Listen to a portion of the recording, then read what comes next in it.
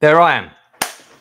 Sorry for the slight technical delay there in the start, but there was a little bit of rewording that had to be done because I've got not one, but two co-hosts tonight on this episode 9 of Chew the Fat, where we pick a topic to talk about. And in tonight's case, it is the films of the late, great, and I will say great because I think he was great, actor Burt Reynolds. Very much an actor that was kind of in my childhood. And we'll get into all of that. But let me bring my first guest. It's none other than the man who wrote this book and sent me a signed copy. He's coming in all the way from his island estate. Wayne Byrne, thank you very much, sir, for coming on again. Really appreciate you. Hey, Lance. Thanks for having me again. And then we've got a surprise guest who let me know he was coming on about 37 seconds ago. Which was just enough time for me to retype his name into the scrolling title there. We've got previous first assistant director, loving father, and teacher of talented skaters, David McGiffert. Not trying to horn in. I'm just here to listen. Yeah, okay. Okay, you're just observing the set, so to speak. Yeah. But am I right in thinking you were on a couple of Burt Reynolds movies? No? Did you ever meet the man? Okay, you did it. All right. Tell you what, you can tell us about that towards the end. Okay. So David's very keen to see what our choices are. But before we get into our top 5, those people that are watching, we've done a top 5 before. We did a top 5 fantasy films pre-1990. On the channel before. I had Matthew Holmes on for that, and I had the Inside Man on for that, who works in the industry as well. And we all voted for our top 5, but also the people in chat voted, and we scored points accordingly.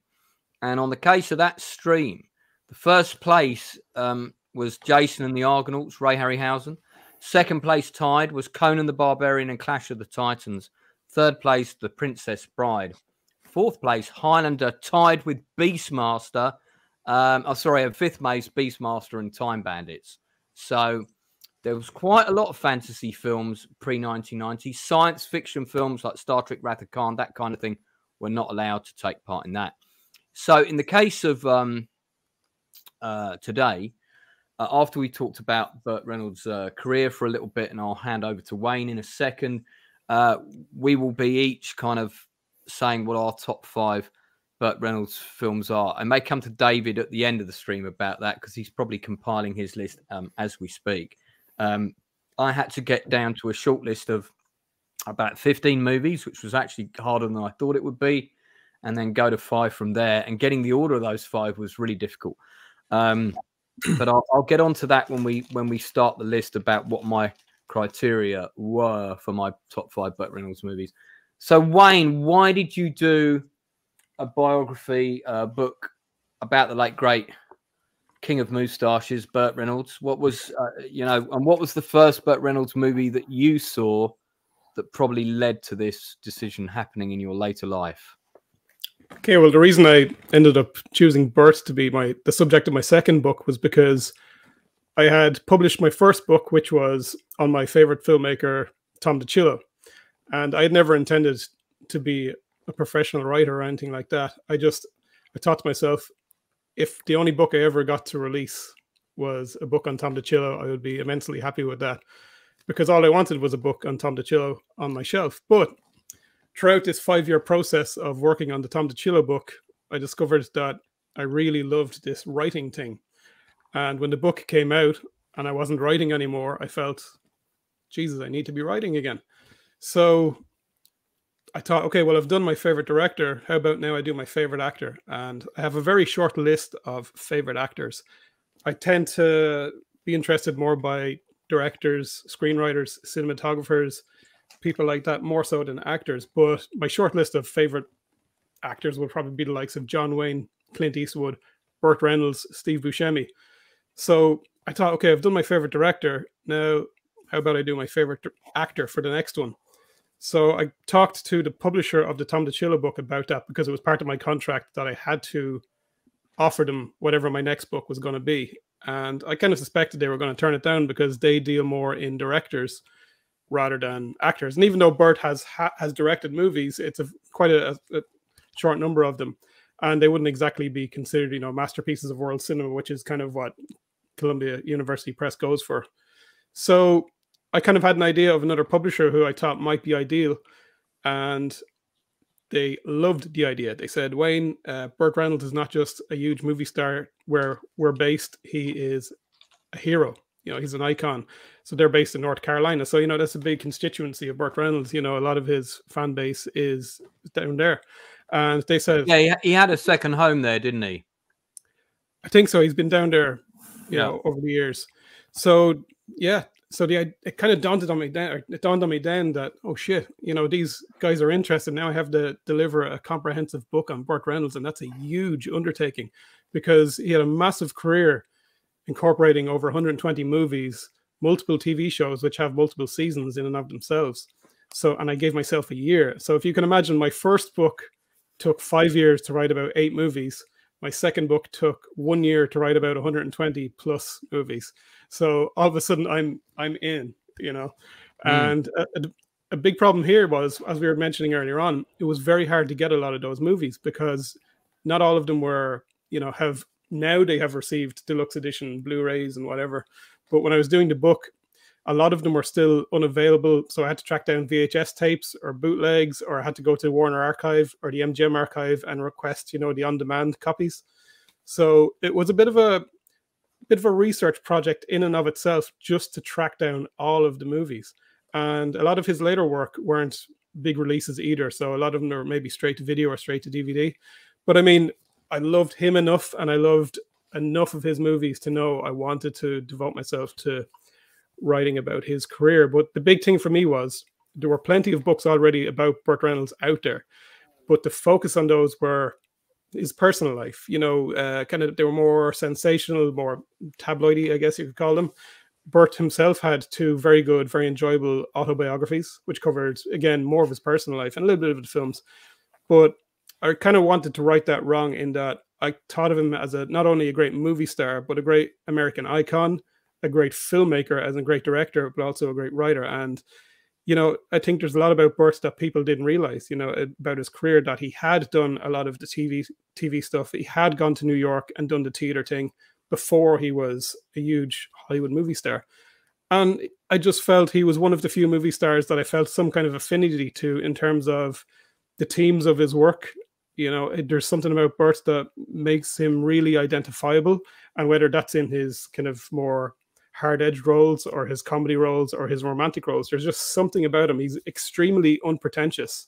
And for somebody of his caliber, of his stature, that's very rare. And he just always intrigued me ever since the first time I saw, when I think of it now, you know, it's like when I think of Elm Street, you know, I think I was like 4 or 5 years old when I first saw those movies. I was 4 or 5, maybe 6 when I first saw Deliverance. So as you can imagine, that's a powerful thing to see when you're young. What a movie to watch when you're 5 years old. I've got some stuff to say about Deliverance. Damn, that's nuts. So all those elements combined made me want to write about Burt, and I was lucky that McFarland, the publisher, were very interested, and it was great. You know, it was just a wonderful year, an intense year, because, you know, Burt passed away towards the end of the book. So, you know, you're heavily invested in the subject, the person you're writing about, and you feel some kind of closeness, even if you haven't met them or spent time with them. Because Burt's work has always been a part of my life, and then to be spending every waking moment writing about him was a whole other intensity, you know. But thanks to Nick McLean, you know, who really introduced me to some wonderful people. I got to speak to some of Burt's colleagues, got to become good friends with them. And Nick was first on my list of people I wanted to talk to, because I knew Nick's work, his work with Burt, and also his huge career outside of his work with Burt. But I thought, okay, if there's someone I really want to talk to here, it's Nick McLean, because he's directed with Burt, and he did a BL Striker with him. And he shot a lot of his movies as he was either cinematographer or camera operator. So he was someone I really wanted to connect with. And Nick was instrumental in opening up doors for me as well, because Burt's approaching people about a Burt book was difficult, because straight away people closed up. Okay, they didn't. People are naturally suspicious of why you want to write about Burt Reynolds. It's like, oh, another book about his personal life, you know, his marriages or this or that and the other. Yeah. And it was hard convincing them all the time that, you know, no, it's about the work. But they don't know me from Adam. So, but to have Nick McLean in my corner and say, this guy's good, you should talk to him, you know, and one by one, you know, they see after an interview or two what I'm all about, which was the art, which was the work, etc. So I managed to get some people thanks to Nick. So I really have to credit Nick with this book as well. Well, and anyone in chat who doesn't know who Nick McLean is, and we are still trying to get him on for an interview, which I'm hoping David McGiffert will kidnap him, take him to his house, and we'll do the interview there where the technicals seem to be working a lot better. But we did try and do an interview with David McLean before. He is a director of photography. He's worked with Burt, I think, on about 10 occasions at least, including on the Cannonball Run films. He's also the DOP on the Goonies and a number of other iconic movies. But he does live in an area with very poor internet reception. So it doesn't matter how great a DOP you are. Sometimes you just can't get good internet. But hopefully we'll rearrange that interview and we will get David McLean on. I just want to say hello to a few people in the chat. We've got a few regulars in. Someone called David McGiffert. Oh, he's already here, so we don't need to mention him. Brogu and Keith are both regulars of mine. Thanks, guys, for coming in. It's nice to see you guys here. David Macy, who's one of my mods, is here. Thanks very much. Good to see you guys. If you have any questions for Wayne or indeed David, although keep it Burt Reynolds focused because I don't want to go down too many rabbit holes, because believe me and David definitely could do that. There's someone called Gator McCluskey in the stream. I wonder who that could be. That name seems very familiar to me. Keith E says, I wonder what #1 Gators film is. Yeah, that's and David is saying one of the last from the golden age of Hollywood. I have to agree. I think probably I'd be hard pushed to think of that era who is left apart from Clint Eastwood. Maybe is there anyone else? It was Clint Eastwood and Sean Connery for a while. Connery's gone. So I can't think of anyone. As a certain kind of star, certainly Clint Eastwood is the last. Yeah. You know, of course, we still have Michael Douglas came later than to the movies. He came to the movies in the 80s. Eastwood was still from the 70s. I can't think of anyone else. Well, we still have De Niro and Pacino around, but again, I think we're talking about a certain kind of Hollywood star, and I think Clint is the only one left who could rival Burt in those terms. Yeah, that's probably true. All right. Well, look, let's get on to the movies. And to reiterate what David said, his book is really, it's a kind of an encyclopedia almost of the feature films and to a lesser degree some other elements of his career, from start to finish, about the films, what they're about, how they did, the roles that Burt played. And then there's also a couple of interviews in the book as well from people who worked with him, including one from McLean, and was it Rachel Ward who was on from Sharky's Machine? Yeah. And I went over that one again today, and we'll see why later. So I'm going to talk about I'm going to say something controversial that's probably going to make people in chat completely lose their shit, but I'm going to talk about some films of mine that didn't meet, there were ones that I considered, but they didn't get in the top 5. They're all films I love that Burt Reynolds is in. Now, in the end, I decided that one of the things that was really important to me was, would I want to rewatch this film now or show it to my new partner, who, by the way, doesn't know who Burt Reynolds is. There might be a bit of an age gap there. David knows what I'm talking about. So, the second thing is it a film I want to own? And then also just how good a movie is it in terms of script, other cast, everybody else? How good is Burt in it?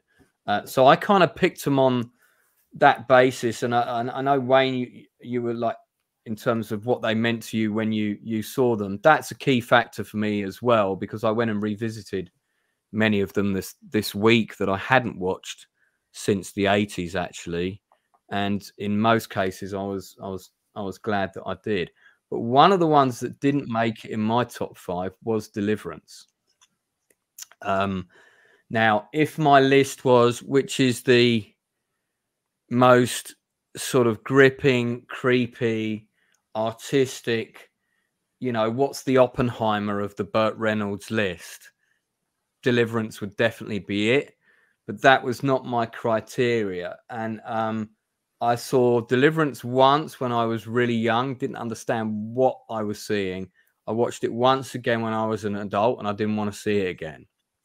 That doesn't mean that I think it was a bad film.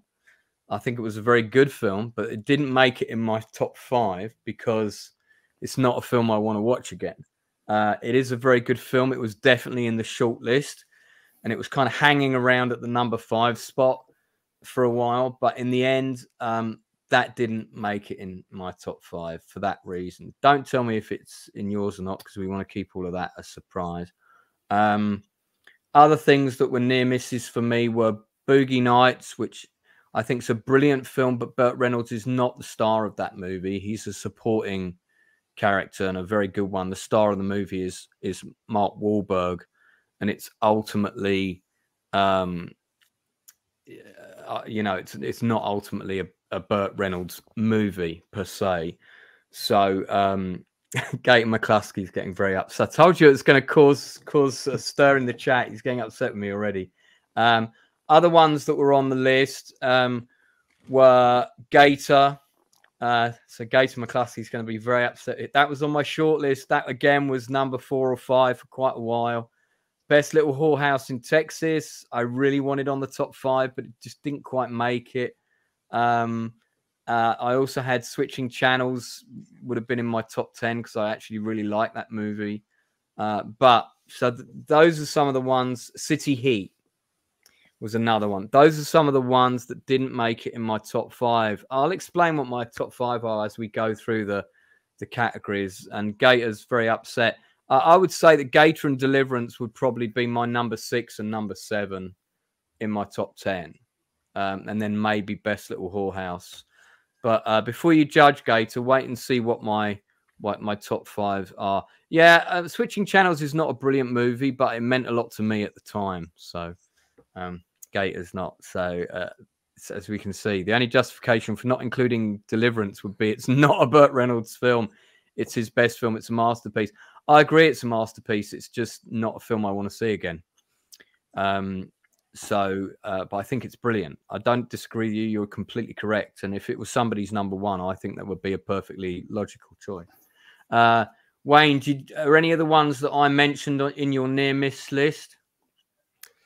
Deliverance would be in my near miss list. Oh, again, I totally agree with Gator. It's an absolute masterpiece, but the reasons I consider it a masterpiece are manifold, and not just, you know, in the context of Burt Reynolds.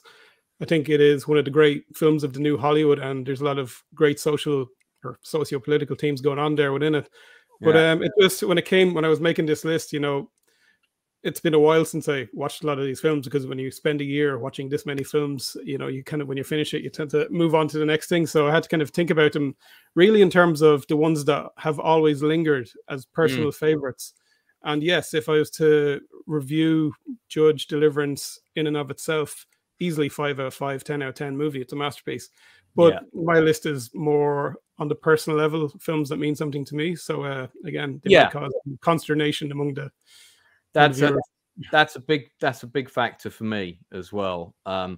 There's the director in me that's judging it on the kind of the artistic merits, but there's the child in me who's judging it on kind of what it meant to me then, and how much of that still remains. And in the case of all of my choices, how I felt about it as a kid is how I feel about the film now, with the exception of one, which is more recent. And let me just say, I would have Switching Channels way higher up the list than Boogie Nights. Oh, it would probably be, it might have been like number 12 for me in a top 20 or so. I did like it though. It was one of his later films that I thought was fairly decent. So Ben Shockley is in the chat, who incidentally is a very talented actor. Nice to have you on the channel, Ben. Good to see you. David, did you have anything to add before we jump into top 5? No, you're just gonna hang there and look cool in your artistic house. Okay, good. So all right, we'll get to it in a bit. All right, so we're gonna get onto our number 5 then. But before we do that, I will just show everybody a couple of things. Now, I had these out because originally they were in my top 5 list, but then when I started putting things like which one comes higher than the other, they gradually both got bumped out. But here are the vinyl soundtracks for City Heat. I have that. Yeah, so I bought that when it came out. I really liked it. The music was by I forget who did the score for this, because it's an instrumental. Irene Cara sings a couple of songs in it, and there's a couple of throwback songs to the 20 years. It's by Lenny Niehaus, who's not a... Oh yeah, he did a couple of Burt movies in the 80s, or Yeah. Clint movies, sorry. And then I have the Best Little Whorehouse in Texas vinyl as well. So excellent, which is good. So David's got the double album version of that, of course. So I'm just throwing that in there to check he's still listening. Right.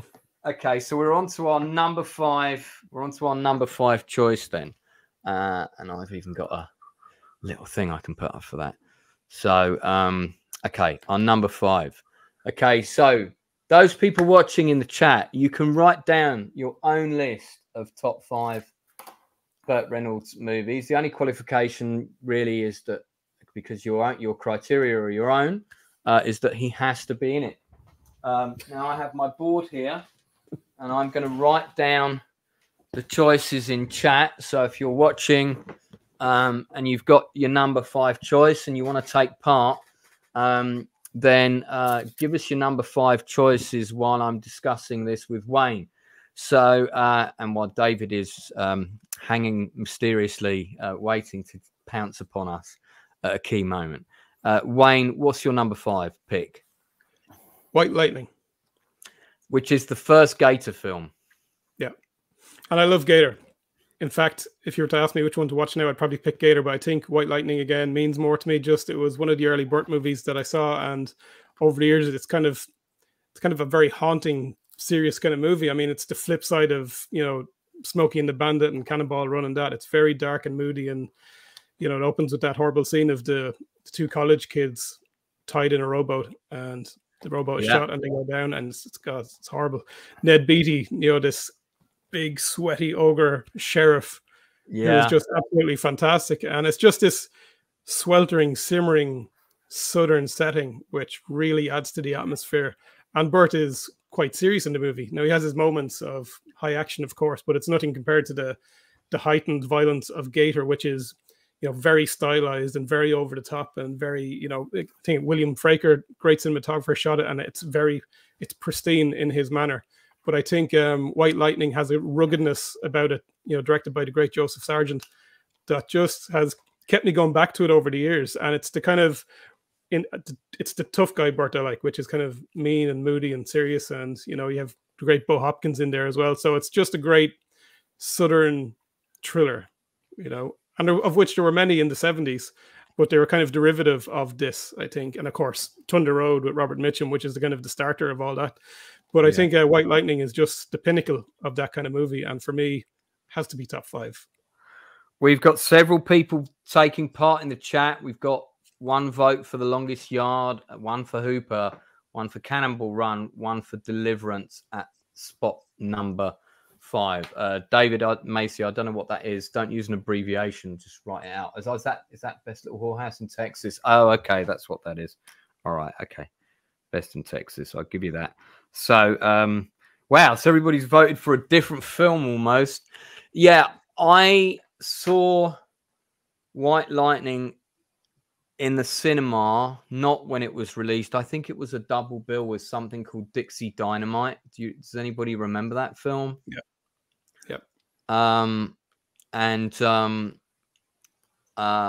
although that might have double billed with the alligator movie, I forget. Yeah, it was double billed with something. It was a re-release. This would have been late 70s, and then Gator opens with the scene in the swamp with all the cops in the canoes waiting to try and catch him, and there's that amazing elaborate boat sequence, and it may be that might be on someone's list, and we'll come back to it. But it's like a James Bond movie at one point.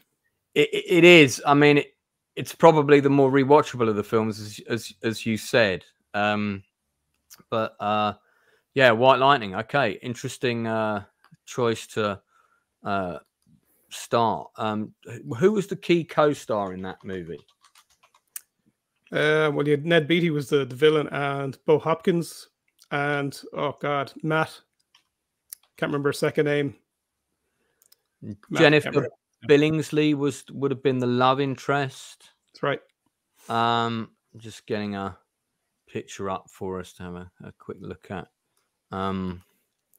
And yeah, the poster for this, I'd actually looked at it earlier today, and to be fair, I haven't seen it since. I think I've only seen the movie once since I saw it the first time.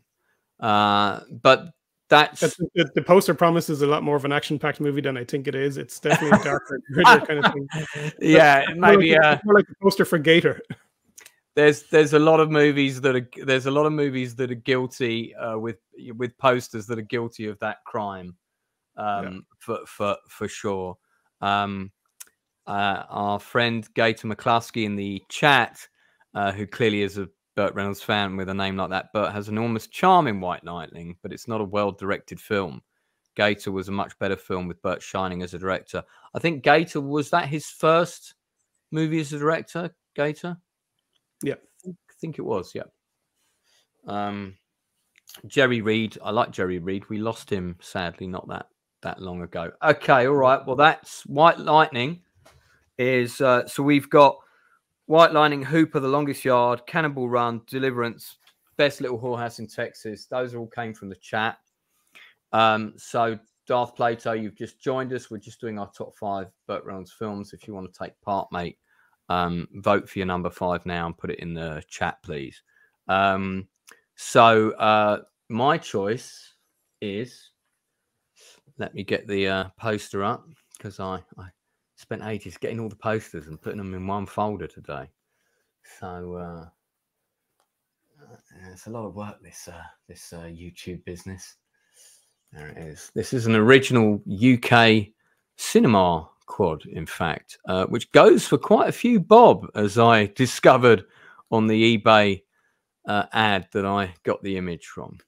So my number 5 choice is Sharky's Machine. I rewatched this today. Remember thinking it was quite good when I saw it. This I would have seen on rental. I believe it was a Warner Brothers release in one of those big clamshell VHS boxes, and it had kind of a portrait version of this poster. And I just had a recollection that it was one of my stronger choices of seeing sort of an early Burt Reynolds movie, but I had to rewatch it to be sure. It's not aged brilliantly, but it's there's a lot about it that I really like. I really like the supporting cast, which includes the likes of Henry Silver, who kind of played bad guy of the week in a lot of 70s and 80s movies. Brian Keith and Charles Durning, who both did a lot of other films with Reynolds. Durning was in Whorehouse in Texas, of course. Bernie Casey from Revenge of the Nerds is in the film, and the Machine refers to the squad that kind of Reynolds' character puts together to fight the corruption. And it was based on a book, and I think I read about this in your book, Wayne, that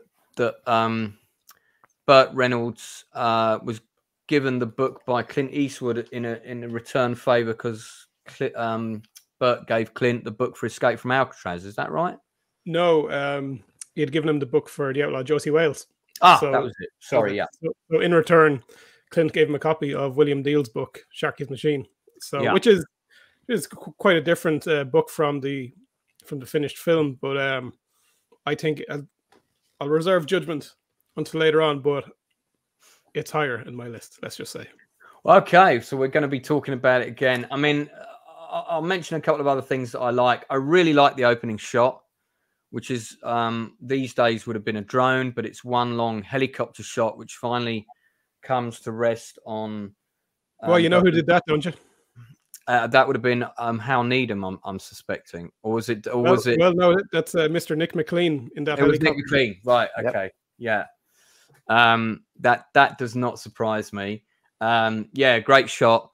It was, you know, it was Atlanta as it was then. It looks nothing like Atlanta now. And yeah, it was known as kind of Dirty Harry in Atlanta. I think that's a fair comparison. Don't put your number 4 votes, guys, in the chat until we get on to number 4, please, because you may change your mind as well. So don't put them in the chat yet. Wait until we move on to number 4. But yeah, I really liked it. I thought the actress, I think it was her first kind of major gig, Rachel Ward. I thought she did pretty well. I thought she was pretty good. Yeah, she had done a couple of horror movies just before this, kind of low budget ones. One of them was with Andrew Davis, The Final Terror. This was her first major movie, and you know we spoke a lot about that. So she had huge fondness for Burt and this movie.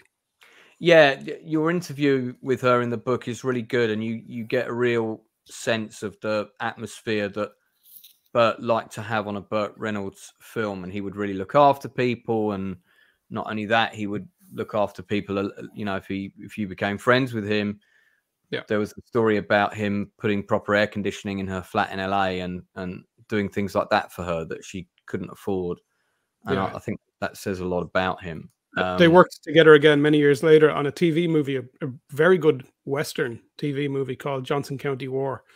And I think it was early 2000s, but yeah, they reconnected there. So, you know, they had a great respect for each other. Yeah. And I liked the music. It had a very almost Rocky-esque style in terms of that, and I'm talking about the first movie in terms of the grit and the grain of the environment and the use of songs. There were some things that haven't aged well, and I'm talking about the kind of salacious, sexist humor, but that's also part of the film's charm because of when it was set. Maybe charm's not the right word, but I still thought it had a lot about it that for me made it a really superior Burt effort, and also the fact that he directed it, and I could see what he was trying to do, and even with the shots, the way that he told the story, he was trying to make it very different from other films that he'd been in, and I really liked that. So I watched it with a completely different set of goggles on when I saw it today, because I think when I watched it before, I didn't appreciate that he directed it. Yeah, so for me it's number 5. I don't know if David has a number 5 choice. He's kind of on sabbatical until he has something useful to say, he's telling me. But if David has a number 5 choice, he can tell us now. He can tell us his choices at the end. So that's Sharky's Machine. Okay. So I think we'll move on to film number 4 then, which means chat. You can now put your number 4 choices in. Don't put it in before we move on to the number. So we've got one vote for Sharky's Machine from Gator McCluskey, so it's also on his list. David has a 4 as well. Yeah, and we've got one from we've got another one for Sharky's Machine from Brogu. Sharky's Machine for me as well. So that's for Darth Plato. Or I think that might have been his number 5 actually. So and then Hooper. We've got Hooper at number 4 from somebody, from David. Was that from David Macy? Yeah, and then another one for Sharky. Okay. Oh, that was Gator McCluskey. I got that already. Ben Shockley is saying Mean Machine. He means the longest yard. Okay. So what's your number 4, Wayne? David's going for longest yard as well. Okay. So David McGiffert is saying longest yard for number 5 or number 4? Hang on, number 4. But David, what's your number 5 choice? I didn't have one. Oh, okay. Well, you can add one later. All right. I want to just make sure it's a film I actually know about. I don't want to just say something. No, that's okay. That's all right. Okay, so longest yard for you as well. All right, cool. That's good. Okay, David's being a man of mystery today. To see him less mysterious, watch the David McGiffert interview on the channel. Yeah, Wayne. So what's your choice? Number 4. Malone. Malone. That's one of the bad wig piece movies. Yeah, but it's a great movie though. Bad wig, great movie.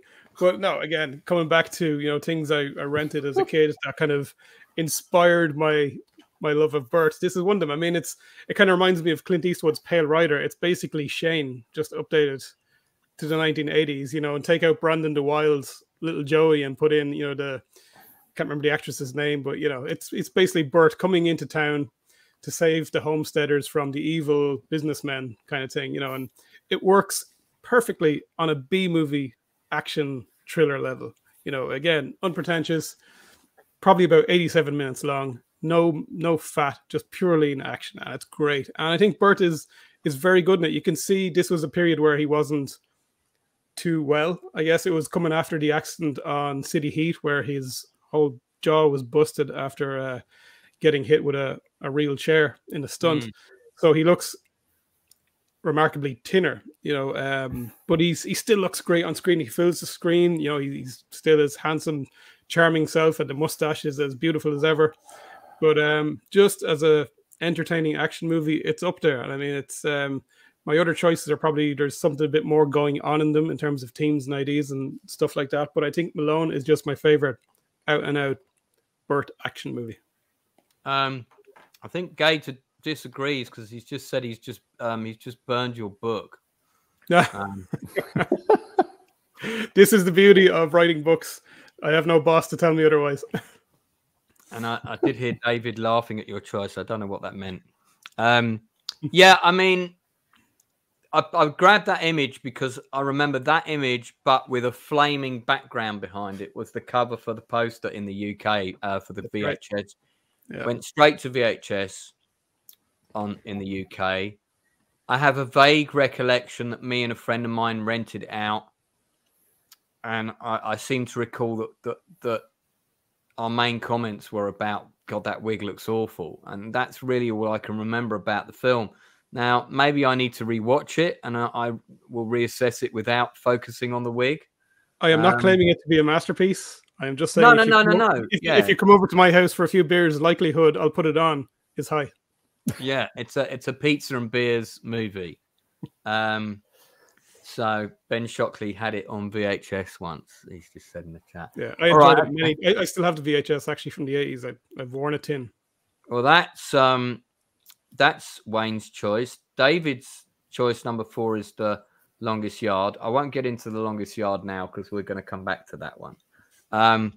My number 4 choice is one of Burt's last films. And I have to say, I think it's one of his best. And I could have actually even put this at number 1. But, and I thought about that. But I thought, no, it's not the ultimate BURT Reynolds movie. But it is the ultimate send-off for BURT. And that is The Last Movie Star. Now, for anyone who hasn't seen it, BURT plays a washed-up movie star called Vic Edwards, who drank too much, went through a number of failed relationships and business opportunities, and is invited by his long-suffering agent, who's played by Chevy Chase, to attend a very small film convention in honor of his movies, celebrating his old movies. And all of the movies they've got posters for them all at the convention, and they're all homages to Burt's actual movies like Smokey and the Bandit and Sharky's Machine and so on. And a very old, frail Burt attends, tries to do a runner from the convention, finds his accommodations are actually right next to a freeway, and it's a terrible hotel. But one of the things I really like about it is they, using the wonders of modern technology, they insert him into scenes from his past movies, in particular Smokey and the Bandit, and they edit the Burt Reynolds of now talking to the younger version of himself, and the younger version is kind of almost telling the older version off. And I loved that really kind of weird pathos in the film, and that the whole film is very personal to Burt. And he did say that if he got the script any earlier in life, he wouldn't have been able to do it because it was too close to the bone. I think it's brilliant. And I remember when I saw it, I thought, God, this is probably going to be his last film. And I'm not sure if it's the last one he shot, but it's the last of 3 that came out in the same year. And then he passed away the following year. I think his performance in it is amazing. I don't know why he didn't get nominated for an Oscar for that performance. I think it's criminal that he wasn't. And in my opinion, I think he should have got it. I agree. I think the film also should have won many awards. Is Adam Rifkin's masterpiece, and such a poignant piece of work because it's all allusions to Burt's career. I mean, it's autobiographical without actually saying it's autobiographical. You know, it could easily have made my top 5. I've watched it many times since it's come out, and it came out. You know, I saw it when I was writing the book. It was fairly new at that point. And I spoke to Adam Rifkin about it, and he, you know, like myself, like yourself, or whoever, you know, growing up a huge Burt Reynolds fan, he just wanted to pay tribute to this star that he saw as being so unique in the canon of American cinema, but yet who hadn't really gotten his dues. I mean, when you look at Clint Eastwood and John Wayne, other big stars like that who I've mentioned, they've gotten their awards, they've gotten their Oscars, they've gotten the critical plaudits, but Burt never really did, you know. And I think that's Adam Rifkin with on the set, isn't it? That was a great photo that Adam sent to me for the book. And he loved the book, you know, which was great to hear that from him. You know, it was fantastic. But an outstanding film, and gets one emotional every time you watch it. You know, it's just, he got it right. Yeah, I've seen it twice, and both, I have to admit, and I am a bit of a big softie, but both times I cried. I really did. Gator is saying, just kidding, Wayne, your book is excellent. Thank you, man. Obviously, if you burn it, Wayne can't sign it. Just remember that. So that's very important. I mean, it's a great movie. Again, falling back to my criteria that I cited for these choices at the beginning, the supporting cast are also very good. The 2 kids who are kind of running the convention are a brother and sister who are sort of big nerds about his films. Well, the brother is, but the sister is kind of doesn't really know who he is. She's sort of reluctantly dragged on, and her and Vic / Burt go off and have their own little adventure. And it's almost like a side quest within the movie, but it really works. And I like the ending as well. It's a great film. Not much more to say about that, really. If you haven't seen it, anyone in chat, I mean, it is one of his greatest performances. He's definitely on par with Boogie Nights, and it's one of his last. And you know, if Burt meant anything to you in your childhood, you ain't gonna not cry when you watch that film. I'll tell you now. Okay, we had a number 4 choice from David McGiffert. Anybody else in chat, if you want to vote for your number 4 choice of Burt Reynolds movies, your top 5, put it in chat now. But we are going to move on to our number 3. And remember, if you write a choice in the chat, prefix it with the number 3, please. Okay, so number 3, what do you have, Wayne? Robert Aldrich's masterpiece, Hustle. Hustle. Right. Now, which I would consider one of the best films of the 70s, apart from one of Burt Reynolds' best films.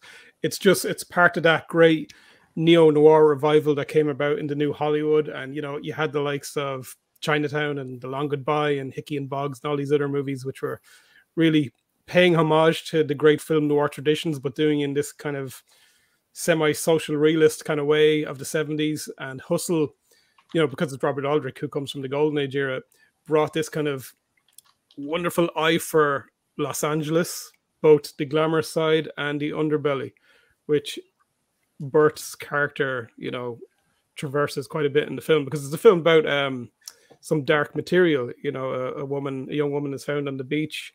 She turns out to be the daughter of a retired Korean War veteran who is kind of, you know, settled down into nice middle-class suburbia, and his world is rocked when he finds out that his daughter was involved in prostitution, and that prostitution ring leads all the way up to, you know, corridors of power. So it's a great film about corruption, both of power and youth, and Burt is just wonderful in it. He's very serious in it. It's one of his straight roles, if you want to put it like that.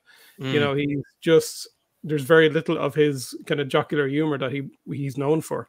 So him and Catherine Deneuve make a wonderfully beautiful couple. And, you know, she is one of the great moral quandaries of the film, is that she's part of the underworld. She's the link to the underworld. And Burt is obviously a law enforcer. So there's kind of some moral implications for him being in love with Catherine Deneuve. And Ben Johnson plays the father of the daughter. But it's a great exploration of, you know, the idea of the middle-class American dream. You know, here's this guy, he went through war, he's found his nice little house in the suburbs in Los Angeles, and now his world starts to fall apart through all this seedy, corrupt nature. And it turns out his wife was, you know, up to no good as well. So this guy's world falls apart, and Burt is kind of there to at least pick up some of the pieces, as, you know, occasionally immoral as he is. So he goes through a kind of redemption, you know, in trying to save this man's world, etc. You know, so, but it's just a masterpiece, really, of new Hollywood cinema, and one of my favorite Burt movies. It's so stylishly done. Robert Aldrich was one of those great old Hollywood directors who could jump into any genre. I mean, he also did The Longest Yard, of course, but he did many other films, such as Whatever Happened to Baby Jane, and Attack, and many, many others. So he's not a director you could easily pigeonhole, but when he jumped into this kind of film noir mode, he was absolutely spot on. And if, again, a bit contentious or controversial, I think Hustle is far superior to The Long Goodbye. There, I said it. No, that's interesting. Now, it's funny because I feel like I've overlooked this movie, because I if I remember rightly, doesn't Catherine wear that red dress for like half the film? She probably does. All right. I think most of the scenes where she's in is she's looking very glamorous and lounging around sofas and looking, you know, lovingly at Burt. But and Melvin, who's just arrived, said he was stuck on the plane. Another one of my regular people. Thanks for joining, Melvin. We're on number 3 of our top 5 Burt Reynolds films. But if you want to write down your 4 and 5, you know what? Now that you have this poster up, I think this poster does it an injustice, in that it makes it look as if it's this kind of sexy good time kind of thing. It's not. It's very dark. You know, it's a similar mood and tone to something like Dirty Harry. You know, Burt with the bare chest there, you know, and the cavalier look. Not a big fan of that. I remember as soon as you said it opens with the dead girl on the beach, I remember straight away, oh, yeah, no, I saw this. Because when you said Hustle, I was thinking, because, of course, there's been that more recent film, Hustle, with Christian... Oh, American Hustle. Yeah, American Hustle, right. As soon as you said Hustle, I was thinking, was American Hustle a remake of this? And did I see a Burt film that was like American Hustle? They could never remake this today. No. It's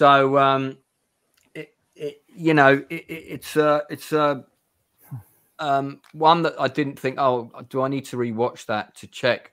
Because it didn't lodge in my memory. But I definitely did see it I've got some images of it in my head now that I've seen the poster and reminded myself of the cast list. Paul Winfield, of course, would go on to be in the Terminator movie. Eddie Albert was in just about everything from kind of like, 1969 to Eddie Albert plays the politician who is just absolute corrupt, and he's the connection to the prostitution ring and all that. But he's brilliant.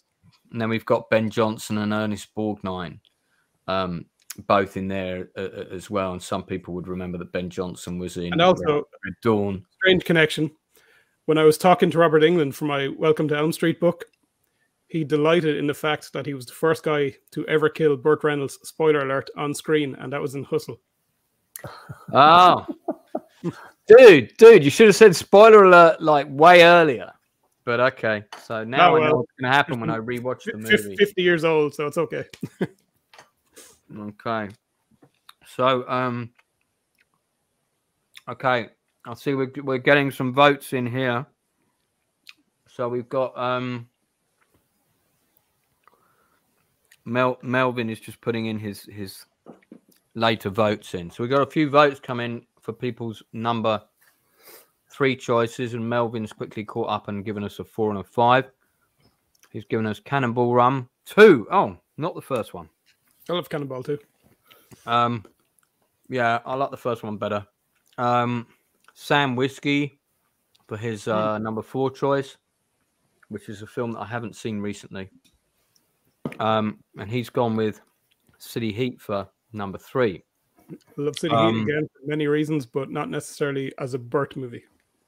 Yeah, the reason it was in my top 5, the reason I took it off was because it's a Burt and Clint movie rather than a Burt movie. And I thought ultimately, for that reason alone. Well, one of the things I love about it is Nick McLean's cinematography. I think is probably my favorite work he's ever done. That movie, as you know, is so stylish. It's all the best elements of the 1930s, 40s, 50s gangster film noir movies. Nick is just absolutely at the top of his game there. And I know Clint loved his work on that because Clint loves, kind of low key lighting. He likes to kind of be in the shadows, and Nick was perfect at that because Nick comes out of, the new Hollywood era, working with Vilmos Zsigmond, where they were changing the game of cinematography, and that was their thing was, using different moods of lighting, not your typical kind of golden age era overlighting kind of style. And Clint loved that. And what if there's something disappointing about it, it's the promise of having Clint Eastwood and Burt Reynolds. They're almost too big for one movie. You know what I mean? It's the perfect ideal double pairing. And there's something just in terms of the story doesn't quite, and the chemistry, I think, as well, doesn't quite live up to what it should be. But aesthetically speaking, I think it's an absolutely superb film in every level. Yeah, a lot of it's set at night and done on the back lot, and they did a great job with lighting all those sets, interiors, exteriors, the whole lot. I was very, very impressed. So we're on my number 3. Mr. McGiffert has given us his choice, which is Hooper. So, thanks very much for that. I'm going to discuss that film in a second. Okay. My number 3 choice is... I'm preparing myself for an outcry in chat again, is Smokey and the Bandit 2. Not the first one, the second one.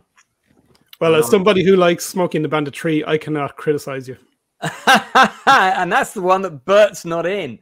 Careful, because Gator may burn your book again for admitting to such sacrilege. Jim D has arrived late. Jim, we're on our number 3 choice of our top 5 Burt Reynolds, so you can start at number 3. Okay. Gator is saying that Lance is drunk. No, I'm on the H2O, buddy. So I have no excuse. I'm this jolly all the time, mate. It's the persona I have for being on the stream. So but I'm not the critical drinker, so I do drink on the odd stream occasionally, but normally when it's a bit later. So Smokey, that's probably his response to my choice. because he said no to my Smoking the Bandit. Look, I'll tell you why I liked it. I like the first film. I think the second film is better. And I'm quite willing to argue my case, Your Honor. My case is this, and in fact, Wayne highlights this very well in his book. I think the script is slightly better overall. There's a slightly better story rather than just a bunch of actors in roles where they're having a laugh, which really, for me, is what the first Smoking the Bandit film is, and it suffers because of that a little bit. And then the second Cannonball Run is really blatantly that, and I think suffers because of that a lot. But the second Smoking the Bandit film is when Sally Field and Burt Reynolds' relationship was kind of coming to an end. They'd had this big affair, of course, and everything. And I'm sure it was probably both their intentions that was the nature of how their relationship was reflected as characters in the script. They'd kind of broken up for very similar reasons that they actually broke up. There was a sense of Burt struggled. This was sort of the beginning of the era of him beginning to struggle with his career to some degree. That was reflected in the Bandit character. So I liked all of those things. I'm just going to mute David while he eats his big sandwich. There we go. I liked all of those things, but I loved the massive ending with all the trucks. And that was really, really, really well done. When there's that line where he goes, "Tell me how many trucks you can see." And they go, "1." And then like suddenly another one peels out, and another one peels out, and another one peels out. I don't know if that was McLean again that shot it. No, he wasn't on it. But it was that for me was really good. I mean, Gator's saying that the first one was brilliant because there was no script. The second one was awful with few funny scenes. You see, I found the reverse. I found that the second one was the funnier film for me because they reined that in a bit, and there was a good juxtaposition between the comedy and the drama. But, you know, we might be a different age and we might have seen them under different circumstances. And I have a feeling also I saw the second one first. I think I saw the second one first and then I saw the first one. So that also probably impacted my opinion. In fact, it must have done. Well, one of the things I like about it actually is you mentioned the relationship with Burt and Sally Field is, again, it's that undercurrent of the breakdown in real life being reflected in the characters. And I think you can see a lot of real raw emotion in that film, which is strange for a very, very lightweight film like a Smokey and the Bandit film. So I think it does add a layer of some kind of emotion to a film that you wouldn't otherwise wouldn't expect to be found in. So it's kind of a sad film as well in that respect when you see those scenes. So very enjoyable film. Of course, the first is my favorite of the three, but I do enjoy the three of them for different reasons. But I think that for me, that's the noticeable thing in part two is the strange chemistry between the two of them that's happening. There she is with the Daisy Duke shorts on, Sally Field. And Sally Field looks great in this film. Yeah, because she looks great in this film. She looks great in Hooper. And the Bandit Frog and Justice are at it again. It was, I don't think as a kid I realized her character was called Frog. I'm not even sure I understood. I must have missed why she was called Frog. That must have escaped my attention. But that's the UK Cinema Quad. That was going, by the way, on eBay for about 400 quid. So if you've got a Smokey and the Bandit 2 poster, it's worth a few bob. But I liked it. That's my number 3 choice. David says Hooper number 3 for the stuntmen, milieu, and state of mind of the times. Absolutely. Yeah. I think it's a wonderful, wonderful film. One of my favorite Burt movies. We are going to get into it in a minute. I won't get into it now because I'll get David to talk about it when we get into it more thoroughly. But it's coming back in this list. I'll tell you now. You know, I think Gator's saying that Sally ruined the film by putting zero effort in. I don't know that that's true. I thought she brought something different to it. But listen, man, agree to disagree. You know, I was thinking, like, you know, when you think of that Woody Allen movie, Husbands and Wives, where him and Mia Farrow are clearly having a breakdown on screen as well as in real life. It's kind of the version of that, only with Bert and Sally. Yeah. No, that's a good point. Okay, so I'm just adding that to the list. Smokey and the Bandit 2. Someone else voted for Smokey and the Bandit. Anyone else with number 3 choices? Put them in the chat now. Yeah, let me unmute David. There we go. David is now unmuted. Thank you, Melbourne. So we're on to our number 2 choices then of our top 5 Burt Reynolds movies. If you're going to vote for one in the chat, please prefix your choice with the number 2. Wayne, what you got? You mentioned it already. Sharky's Machine. Okay. Excuse me. Which is incredible. David, you're allowed to contribute. Sharky's Machine. Well, I'm sure you've got more to say about it on top of what I said already, so please jump in. Well, yeah, many reasons. Again, personal and aesthetic and otherwise. Personally speaking, it was, again, one of the earliest movies I was introduced to. I think it may have even, I had seen bits and pieces of it down the years, but many years ago then, my brother-in-law Brian gave me a copy of it on VHS, which stuck at me until I was able to upgrade to DVD for when I was reviewing or researching for this book. But I think aesthetically speaking, it's absolutely superb. Again, so you have William Fraker, cinematographer, with Nick McLean as the camera operator. I mean, with those two working together, it's going to be a blast. Nick McLean has detailed some of his efforts on that film. And what you mentioned earlier on, Lance, that helicopter shot that flies so close to the hotel that you can see it kind of starting to shudder, you know, and Nick talked about that. But it's the kind of stunts that Burt, you know, would encourage from his crew. You know, he was daring like that, and he had the ideal cameraman in Nick to be able to pull off some daring stunts. I mean, that's what Nick was able to do on many films.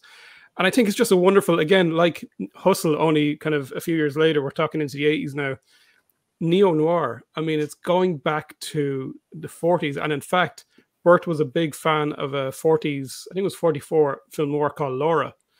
And this is essentially Laura transposed to 1981. The story is almost identical. The whole situation with Rachel Ward's character, Domino, is absolutely identical to Laura. The situation is the same, where her housemate is killed by accident and she's disfigured by the shotgun blast, so they can't identify her. They think it's Domino. So Domino uses this as a chance to get out of, you know, the control of her kind of her pimps or the gang she's working for as a prostitute, and Burt as the cop who's kind of her savior. So in many ways, I can see it's Burt's love letter to old Hollywood and film noir, and in particular to Laura. But other things about it, you know, Henry Silva, who is absolutely wonderful as this menacing, silent assassin stalking Burt, and you have Victoria Gassman then as the gangster, bringing that kind of, you know, over the top charm, I guess you could call it, to his gangster role. But yeah, it's just a good time movie, but there's a lot of gritty elements. As again, you mentioned earlier on, it's the Dirty Harry in Atlanta kind of thing. And I just think it's a wonderfully made film. It's a film I can return to time and time again. And how many other gritty cop movies of the 1980s have a random ninja scene in the middle as well? I mean, come on. I know, right? That kind of comes out of nowhere. It was just so quintessential Burt in an aspect of his character. He had that guy in there. That was, I mean, you know, you've talked to Nick about him, I'm sure, and I have friends who knew Burt, and he had that cop in there. You know, that was a part of his personality. I think that's why I liked it. Yeah, and it harbors both his romantic side and the kind of hard-edged nature that he was so brilliant at harnessing. And it's a very romantic film as well. I think that's something we tend to forget. It's a lengthy piece. It's over 2 hours, I think, and much of that is devoted to his and Rachel Ward's love story, and that's really the heart of the film. Good reason. Yeah, absolutely. Yeah, because he falls in love with her. Essentially as a result of staking out her apartment, really. Yeah. But certainly differently different tonally to the film Stakeout. It's not. So yeah, it means a lot to me in terms of, again, it's, you mentioned earlier on, Lance, the VHS clamshell from the 80s, which was a perennial in all the VHS stores around here, and I always remember checking it out and wanting to see it for years. And then it was a little bit later when I saw it, but like I say, I think it was my brother-in-law that gave me a tape of it, and it just blew me away. It instantly became one of the quality Burt Reynolds films, you know. So that's also David's second choice, which is going to really put it up there in terms of the overall points scoring until we have the final points from our Swedish jury. Other people, Smokey and the Bandit as their number, as Gator's number 2. I think I can guess what his number 1's going to be. Hooper for Ben Shockley. We've got a vote for Deliverance. We've got another vote for Smokey and the Bandit 1. And another vote for Mean Machine, which in America was called The Longest Yard and was also remade in the UK with the same name, Mean Machine, as a British version, which my friend Jason Fleming is in, playing one of the newscasters during the football game. Well, my number 2 choice, which has already been mentioned a number of times, is Hooper. And I rewatched it today because I needed to make sure that it was as good as I fondly remembered it, and I wasn't kind of looking back with rose-tinted glasses. And one of the reasons that the film really stuck with me was because this was the moment in my life, and I probably was about, I don't know, 10 or 11 or something when I saw it, that I realized that there was such a thing called a stuntman. And because when my mum used to ask me what I wanted to do when I get older, I'd always say I want to be James Bond. And I thought that if I was James Bond, I'd get to like drive all the cool cars and, you know, dive off mountains with skis on whilst firing a machine gun and taking out 4 people simultaneously. But I didn't actually realize that people called stuntmen did all those things for the most part. And what I really liked about this movie, and David mentioned earlier, and we will hear from you extensively on this one, David, is that this is the film that really put stuntmen on the map. Gone in 60 Seconds came 4 years before this, but it didn't get as wide a big distribution because it didn't have the Burt Reynolds name or a name of that caliber. And you could tell that they got everybody from the stunt business to be in this movie, and they tried to include all of the big types of stunts that movies were being asked to do at that time, and all the small ones as well, and they put them in the film. You know, including all the Wild West stuff by having a scene set in a Wild West show.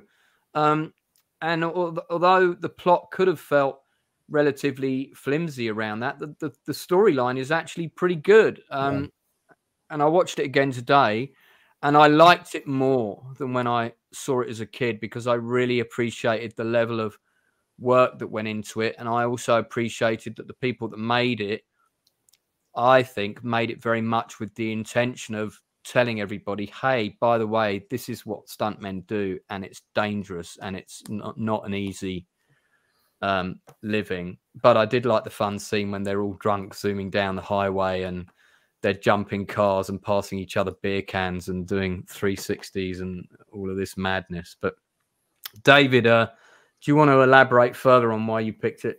Well, I'm not sure, but wasn't that Hal Needham who did the stunt coordinating? It was.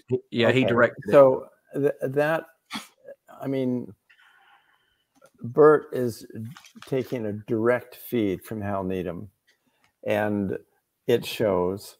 I knew a lot of the kids who were working, like Buddy Joe Hooker was one of the stunt people that Hal Needham brought up.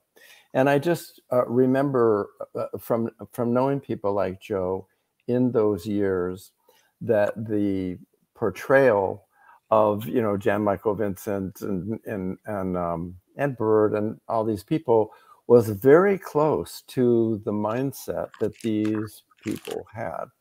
And it was just, I think, as you guys have been saying, at the point where the stuntman, as an actual integral part of an action film, was actually breaking from below the surface up into visibility for the general public. And I like that aspect of it too. It helped bring those people out. We're still trying to get them into the damn guild and the academy. And we can't, I mean, it's unbelievable that they're not, to this day, given the status and the recognition that they deserve. But this was part of the beginning. Yeah, I think it's a good example of Burt using, as he did several times throughout his career, his power to really do something that he felt needed to be highlighted in Hollywood. Exactly. And having come from the stunt world himself, he knew all too well about the highs and lows of, you know, the pain and the effort that goes into it. And it really shows. He did a lot of his own stunts, didn't he, Wayne? He did indeed. Yeah, and suffered quite a bit. I mean, I think that took its toll by the time he got to his later years. Yeah.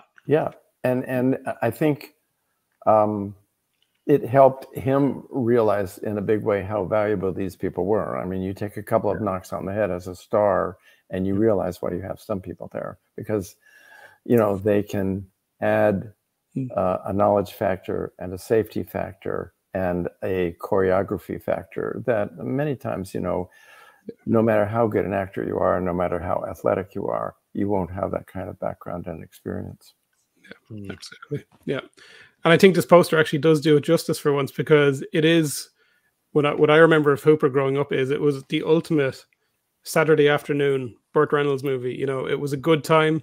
It was, you know, full of adventure and stunts. But, you know, as you grow older, and this is the one thing I love about some of Burt's movies, as you grow older with them, you discover more of what was going on in them in terms of some things he was trying to say about the industry or whatever it was about society. And this is definitely one of Burt's, you know, it's there's commentary there, but it's nicely woven among the entertainment. Neither is missing out.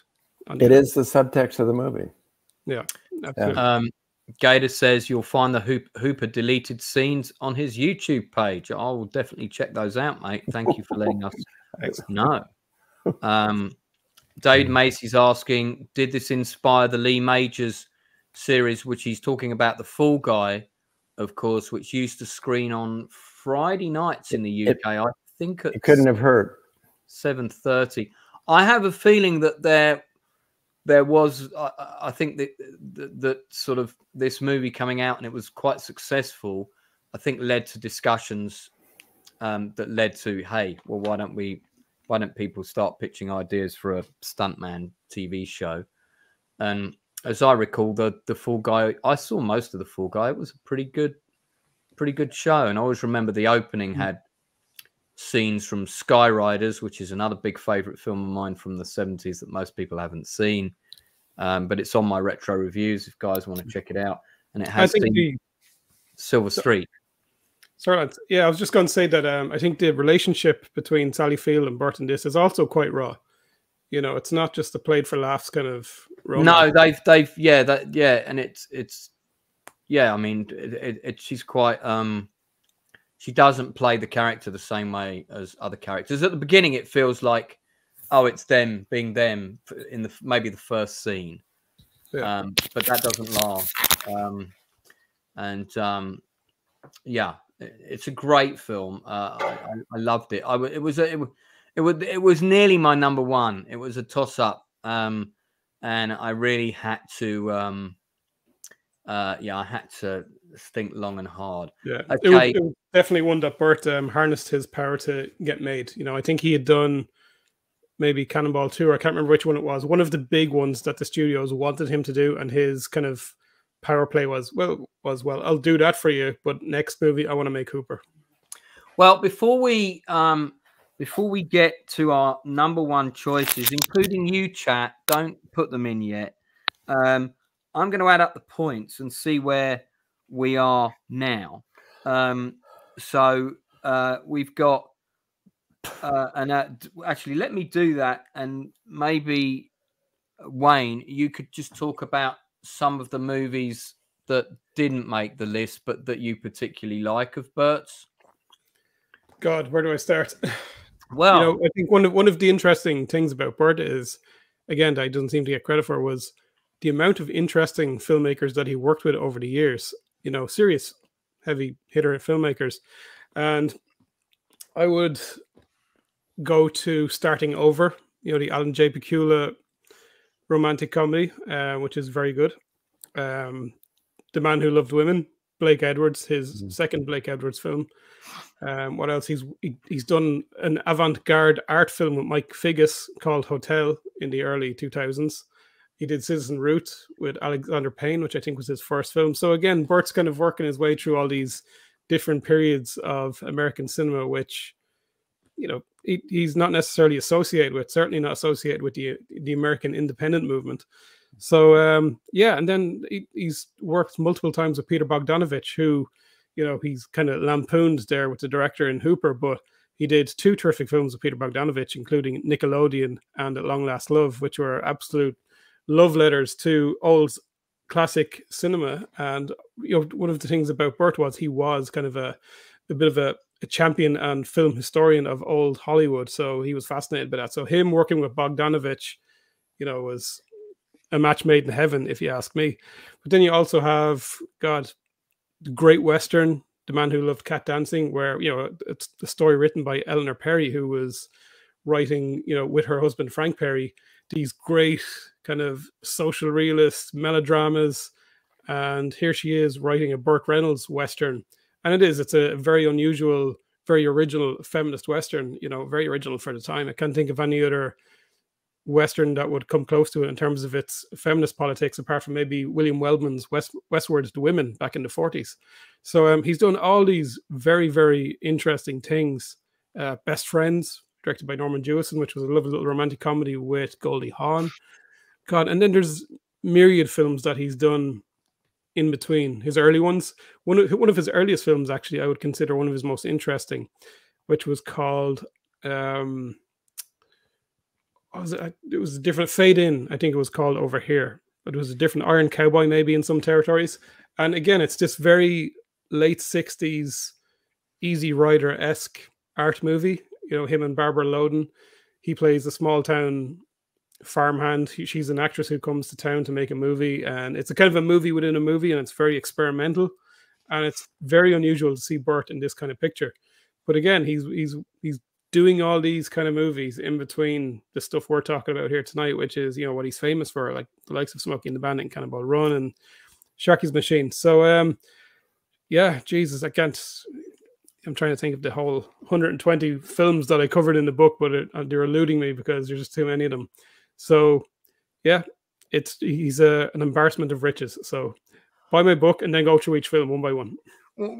One of his later movies, which didn't make it on my list, but I did enjoy it. I thought it was a good action film, particularly the bad guy protagonist who went round with his machine gun and motorcycle helmet on, killing everybody. Do you remember the one I'm talking about? If with that clue, it was called Rent-A-Cop, I believe. Rent-A-Cop. That was James Remar was the cop. Yeah, he was the bad guy. That's right. Yeah, Liza Minnelli. Yeah, that was Jerry London, who I approached for the book, and he sent me a one-line email response, which is, "I will never talk about that movie or Burt Reynolds ever." Right. Okay. So I left it at that. That said a lot. Yeah. Yeah. I guess he didn't have an enjoyable time making that film then. Yeah, it was apparently quite difficult and bombed spectacularly. So nobody seemingly wanted to talk about that. Okay. Could I just throw in Deliverance?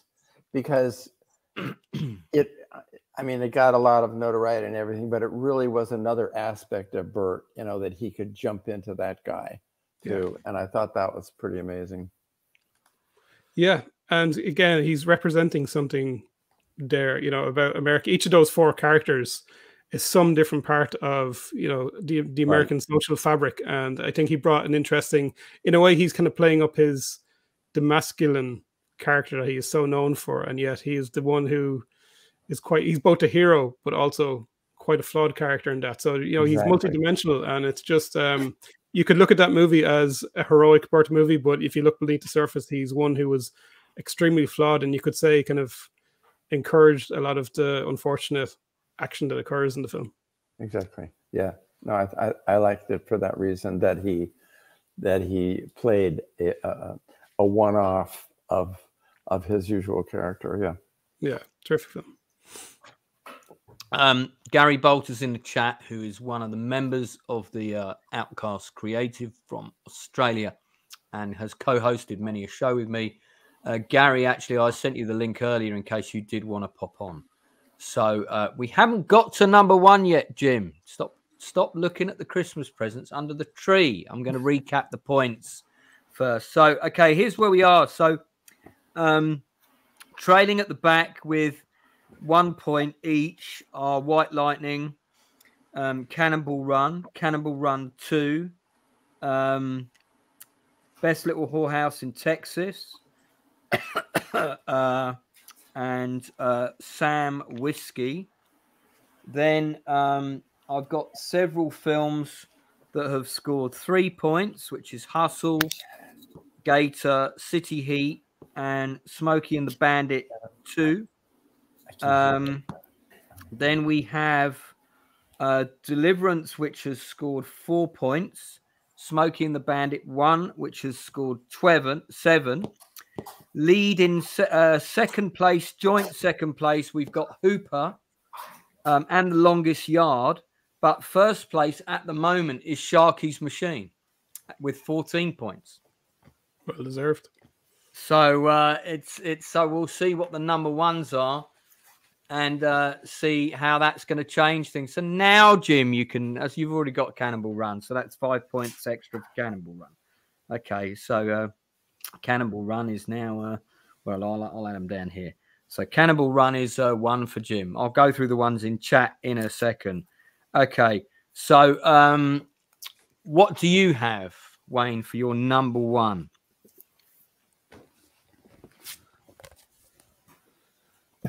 Stick. I would not have seen that coming. And you've got a script for it as well. Again, multiple reasons why this is my number one Burt movie for very personal reasons. But I do love it. It's just, again, a terrific action movie. It always intrigued me ever since I first saw it in the late 80s. And I believe I saw the wrong version of it because it was on BBC back in, I'd say about 89, 90. And it was a different version. It had country music. It had, I can't remember the actress's name, Annie Potts in it. There was a different ending. There was different scenes throughout. So I think they had accidentally shown what was to be Burt's original version. But then, I rented it and it was a completely different piece altogether. This was the theatrical cut, which was very, very glossy. It had a kind of a, Beverly Hills Cop-esque synthesizer score rather than the country score. But I was fascinated by, just the fact that there was two different cuts. And I thought it was brilliant. It was this kind of seedy, it's set in Florida, the kind of sunshine and the beaches, but yet there's this seedy kind of gangster element going on. His home state. Exactly, yeah. So Burt on home turf and the beautiful Candice Bergen. But again, Nick McLean is the cinematographer in this. The cinematography is absolutely stunning. My friend Mike O'Shea is also in there. He's the camera operator. And I met on this chapter, I think this is the biggest chapter in the book, actually, because I dug into it so much, its making of, and I spoke to several people, including Nick, Mike, and one of the people that Nick introduced me to, who became a very dear friend of mine, was Jimmy Lewis. Now, Jimmy Lewis was an actor, and he was also Burt's stunt double, stand-in, and friend of 40, 50 years, whatever it was. So they were very close. They lived in the same small town, Jupiter. And it was Jimmy actually who gave me this script. This is his revised first draft screenplay with his name on it and notes and everything, all the different color pages dated. And Jimmy just gave me some wonderful insights into his life and work with Burt across many films. And he just wanted me to have that. I'm not a big collector of things in general, especially memorabilia, but he said, Wayne, if there's one person who would appreciate this script, it's you. And, you know, flipping through it, just bringing back memories there. Jim passed away there about 1.5 years ago. And he was just a wonderful guy. And when I think of Stick, I think of Jim. I think of my friends Nick and Mike and Bert. And it's just, I guess it's more than the film itself. I need to rewatch it. I've only seen it once. It was a renter. It was a renter on video. I can't remember disliking it. I do remember George Segal was a pretty good bad guy in it, if I remember right. Well, Charles Durning was the villain. George Segal was kind of like, you know, he's the go between the hero and the villain. Although Stick himself isn't exactly, he's not the cleanest hero, you could say. He's, you know, he's fresh out of prison, he's a criminal, he's gone back into the underworld kind of thing. But yeah, that was the cover of the UK VHS right there.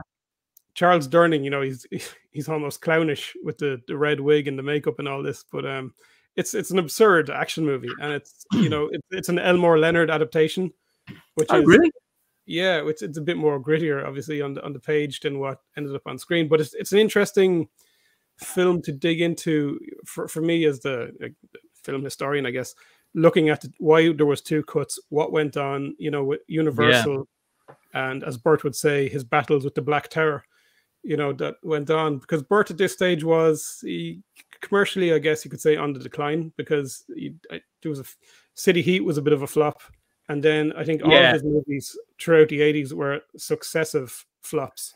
Yeah, he did a string of turkeys that all went. So at this stage, he was starting to lose the autonomy he had over his work, and obviously this was a huge thing for him. You know, he had serious battles with Universal over this film, and it's an interesting, if you can ever find a bootleg or whatever of that original Bert's version of the film, it gives you an idea of what he was trying to do, which was very much Southern in feel and tone. You know, the music is all these kind of country artists, and Dinah Shore, who he was with, and then you look at the theatrical version, and it's highly edited. It's very glossy. There's a certain kind of commercial action, 80s action sheen to it, but it's just a movie that I find very fun. I find very intriguing from, like I say, industrial production contexts, but means a lot more to me outside of that as well. It reminds me of Jimmy and Nick and Mike and friends I've made on this book. And if there's one thing I took away from this book, many friends, many good friends. The script that you've got, I take it, was closer to Bert's vision. It's pretty identical to what's in the theatrical version, because I think this is what they were filming. David, you had something you wanted to say earlier. No, just agreeing. Just agreeing. Okay. Yep. All right. Okay. So that's Wayne's #1 choice. We've got votes for #1 on Cannonball, as well as Cannonball Run 2. Why that would be anyone's #1 Burt Reynolds choice is beyond me. But anyway, Hooper one as well. Sharky's Machine. We got 2 votes for #1. Smokey and the Bandit 1 vote for #1 as well. So and another vote for Cannonball Run 1. So that's 2. Okay, going to add these up in a sec. All right, so my #1 has already been mentioned a couple of times by other people in the chat. It was renamed in the UK. I first saw it on the TV, and then I rented it. I think the first time it was shown on British television, it was very late at night. It wasn't cut, which was good. And that was The Mean Machine, The Longest Yard. Now, this was a difficult one for me to pin down, because it was between this, Hooper, and The Last Movie Star. But The Last Movie Star obviously isn't Burt in his prime, and I felt I should look to his earlier films for my #1 choice. And the 2 strongest for me in terms of rewatch value were always Mean Machine and Hooper, because they were so much fun. I think this one managed the #1 spot, because the more I thought about it, Mean Machine is one of those rare films that manages to juggle a tone of comedy, drama, and some pretty dark stuff as well, successfully, and quite quickly from one scene to another. And there's not a lot of films that can do that. Burt's in his prime in the movie. All of the football stuff is incredibly well directed. Ed Lauter makes a perfect sort of #2 to Eddie Albert's #1 bad guy. I really like the actor who plays Caretaker. I think that might be Mike Conrad. And of course, the scene where he gets set on fire, you never forget that scene. I remember people talking about that in school, you know, the following day, and us all going, "My God, did you see that film last night?" Yeah, when the guy got pulled on the light and exploded, and they recreated that scene in another movie called Codename The Soldier, which was shown as a double bill with a terrible British science fiction film called Extro, and they did Codename The Soldier as a double bill with Extro. Why? I have no idea. But we really wanted to see Codename The Soldier because it was made by the same production team as The Exterminator, and that had been a big hit on video in the UK. It also got banned, and the trailer for Codename The Soldier was very strong. So me and my friend lied about our age, and we got in to see those movies, and they have an identical scene where a guy puts on a light bulb and it explodes, and I turned to my friend and said, "God, that's just like the scene in Mean Machine." So yeah, it's a really good movie. It's been remade twice, I think. Adam Sandler did a version as well. Can't claim to have seen that one. I have seen the British version. The British version's fine. It's just not as good. And I like the ending of the film as well. Particularly I like the arc of the character, and you know that line where was that time where that guy got hit in the face. Is that worth 10 years? And the guy turns to him and says, "Yeah, that's worth 10 years." And then he goes out and he plays the game properly. So I really liked it. It's interesting that Al Ruddy turned down Godfather 2 to produce Mean Machine. I did not know that. But the show called The Offer, that is produced, and the first 2 episodes are directed by a friend of mine, Dexter Fletcher, and that is a fantastic show if people haven't seen it. David McGiffert, what would be your #1 choice? Well, I wrote it to you. It's Smokey and the Bandit, because it's so pure Burt Reynolds, his romanticism, his off-handed sense of humor, combined with his intelligence that, as I wrote to you, always showed through no matter how ridiculous the script situation. You know, I thought it encompassed a lot of who he was as a person. And also I worked with Sally Field right after that. Right. And she just was still spinning from being around Burt.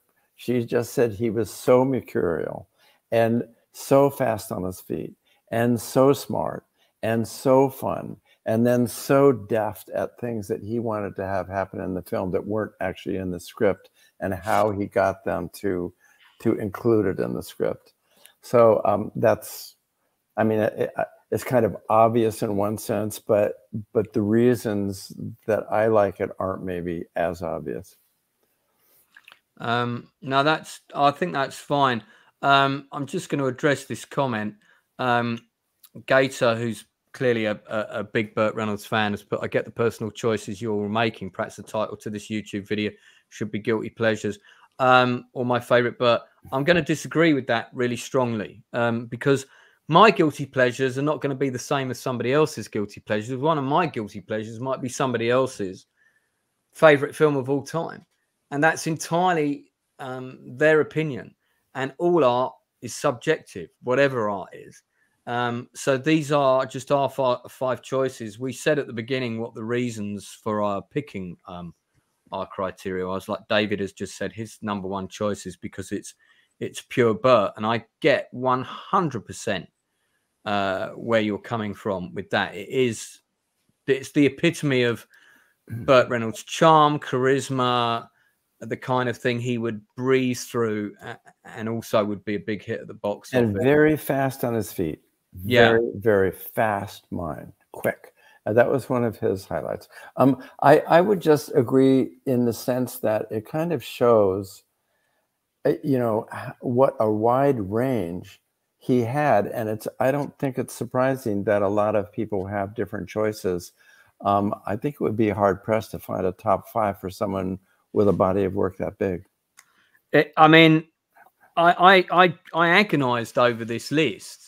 You know, things went in and out, in and out, in and out. Deliverance went in and out like 4 times, you know, simply because it is such a brilliantly shot and acted film. But I didn't enjoy watching it at the time because I was too young. And when I watched it as an adult, I didn't particularly enjoy it either, even though I could appreciate what a brilliant movie it is. But I don't own it. It's not in my collection.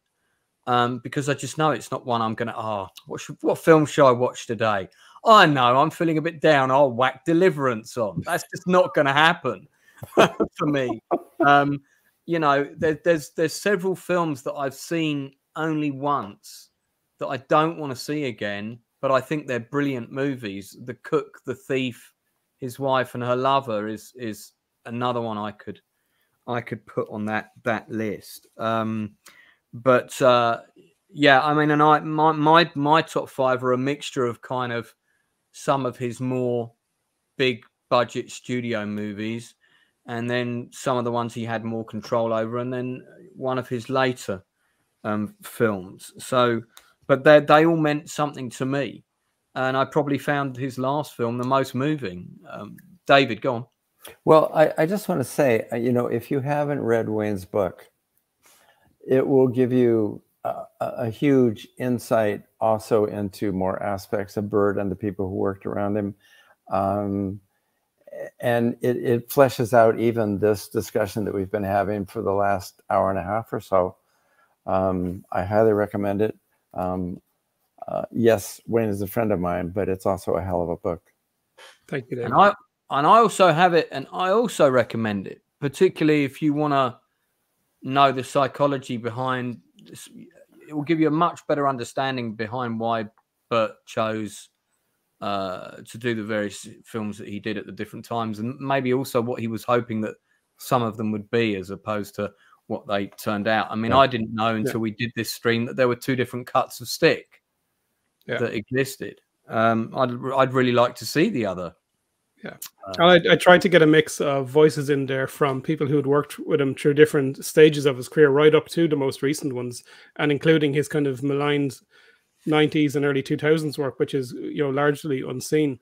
So, you know, I tried to balance it out and kind of give everything a bit of objectivity and production and behind the scenes. But for me, it was like all of my books. It starts out with a personal connection, and I think ultimately, it's my tribute to Burt in many ways. But as I say, it's become a very meaningful piece of work for me personally and professionally. As I say, it led on to further work, but it also led on, more importantly, to the most important thing, which is people in your life, friends. Yeah.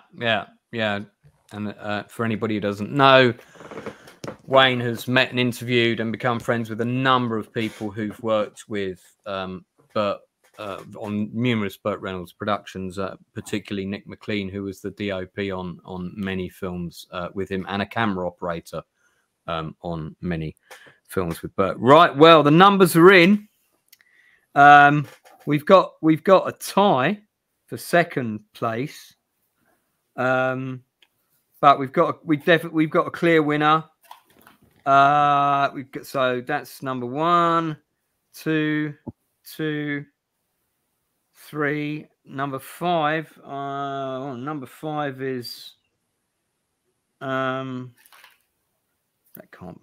Oh, okay. Yeah. No. Right. Okay. So, what do people guess? So the voting poll is now closed. You can't vote now, chat. So if you didn't vote, too late. So what do you think number 5 was, people? So I'm just going to explain how this worked. If you voted for a film in the number 5 spot, including our votes, it scored 1 point.